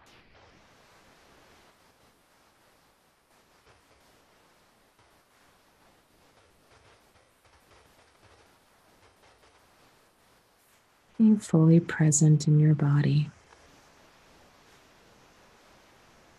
Realizing that this time is for you. You are fully present in this moment. not thinking about the future, not dwelling on the past. You are here in this moment. In this moment, you are safe. You are grounded within yourself.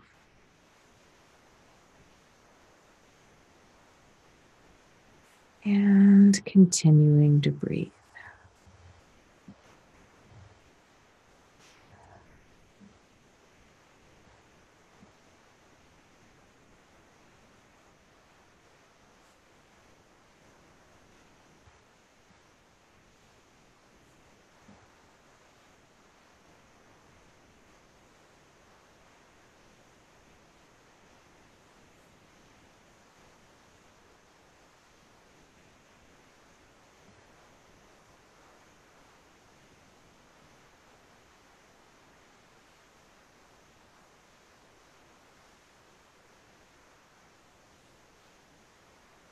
Now bringing your attention to the top of your forehead.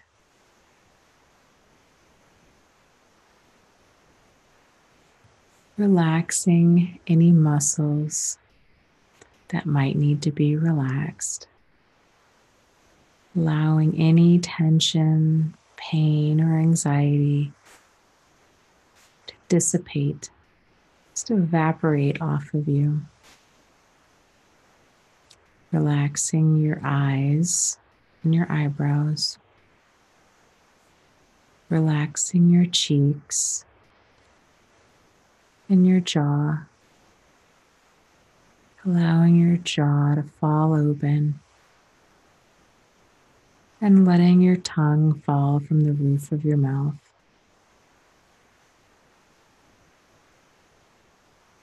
And relaxing your neck and your shoulders, allowing your shoulders to drop down, feeling the heaviness of your arms as you begin to relax.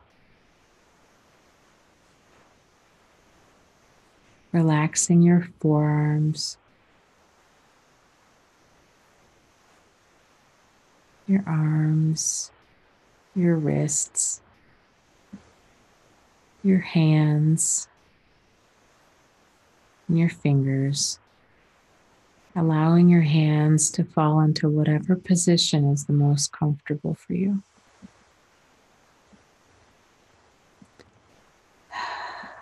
And allowing your chest to fall open, continuing to breathe. Relaxing your chest, reminding yourself that you are here, that you are safe.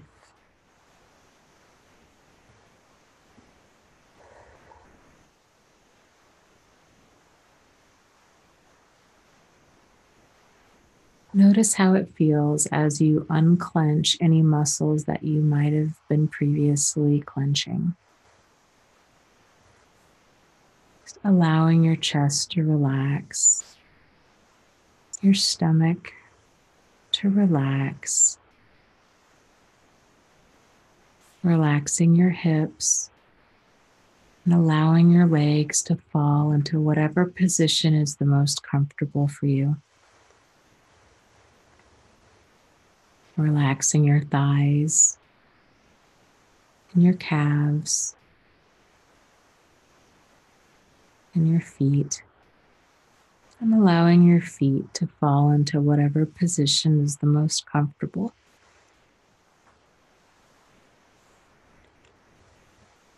And continuing to breathe.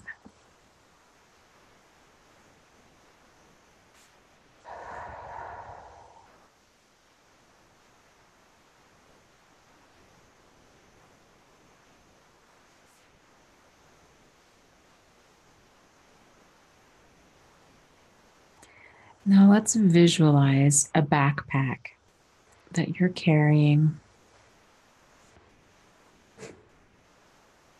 That backpack is stacked with 1 pound weights. And these weights represent all of the stress and anxiety that you've been carrying around. And now that you realize, oh, this is in a backpack. And you know what? I can set this down.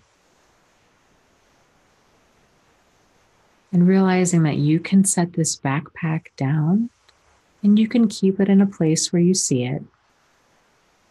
And that it's okay to set it down. It's okay to relax.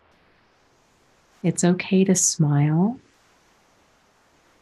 It's okay. It doesn't negate anything that you went through. It doesn't mean that you're somehow okay with what happened. It doesn't mean that the pain or anxiety isn't there. It just means that it's in a backpack and you can set it down and you can pick it back up again when you want. But for now, let's just set that backpack down. And let's visualize a really wonderful healing waterfall that's just has the most magnificent, beautiful water that's just effortlessly and just peacefully just kind of spraying out from it. It's like a light mist that's surrounding it. Perhaps this waterfall is a beautiful silver color. It's unlike anything you've ever seen before. So after you put your backpack down, let's move closer to that waterfall. And as you get closer to it, you realize that as you move through it, this waterfall is going to wash away, or it has the ability to wash away any pain or anxiety or tension that you're holding on to, that you're ready to release. Much like caked on mud that's on you. And as soon as that water starts hitting you and falling over you, it's just a relaxing experience.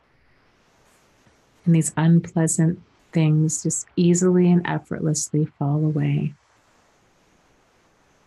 So let's move forward into that waterfall, allowing that healing, purifying, calming water to just easily and effortlessly wash away anything that's ready to let go. And go ahead and feel that now as you walk forward. Letting that water cascade over you. Moving over the top of your head, down your back, easily and effortlessly. And as you come out on the other side, noticing how much lighter you feel. And having the realization that, oh my goodness, that so much of this pain and anxiety is still back in that backpack, and that you can move forward without much of what's in that backpack. And so you might decide to stay on this side of the waterfall for a while, just enjoying this new found sense of freedom and lightness. That here you're safe, and that you can play, and that you can smile, that all these things are still available to you. They really, really are. That many of your best days are still ahead of you.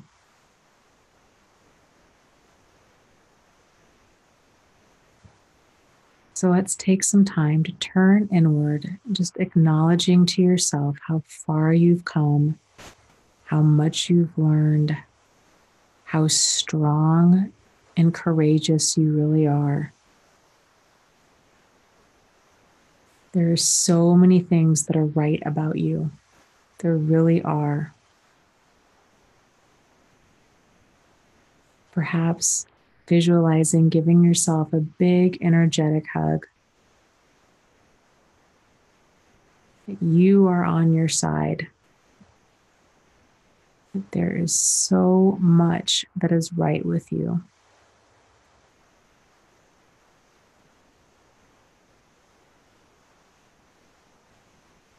And you're being that person that your inner 10-year-old needs.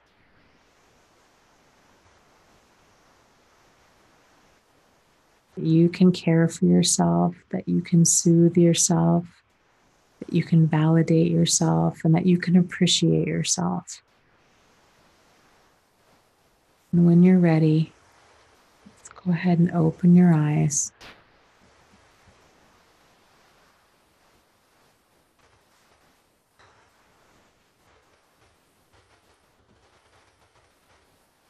So thank you guys so much for joining me tonight.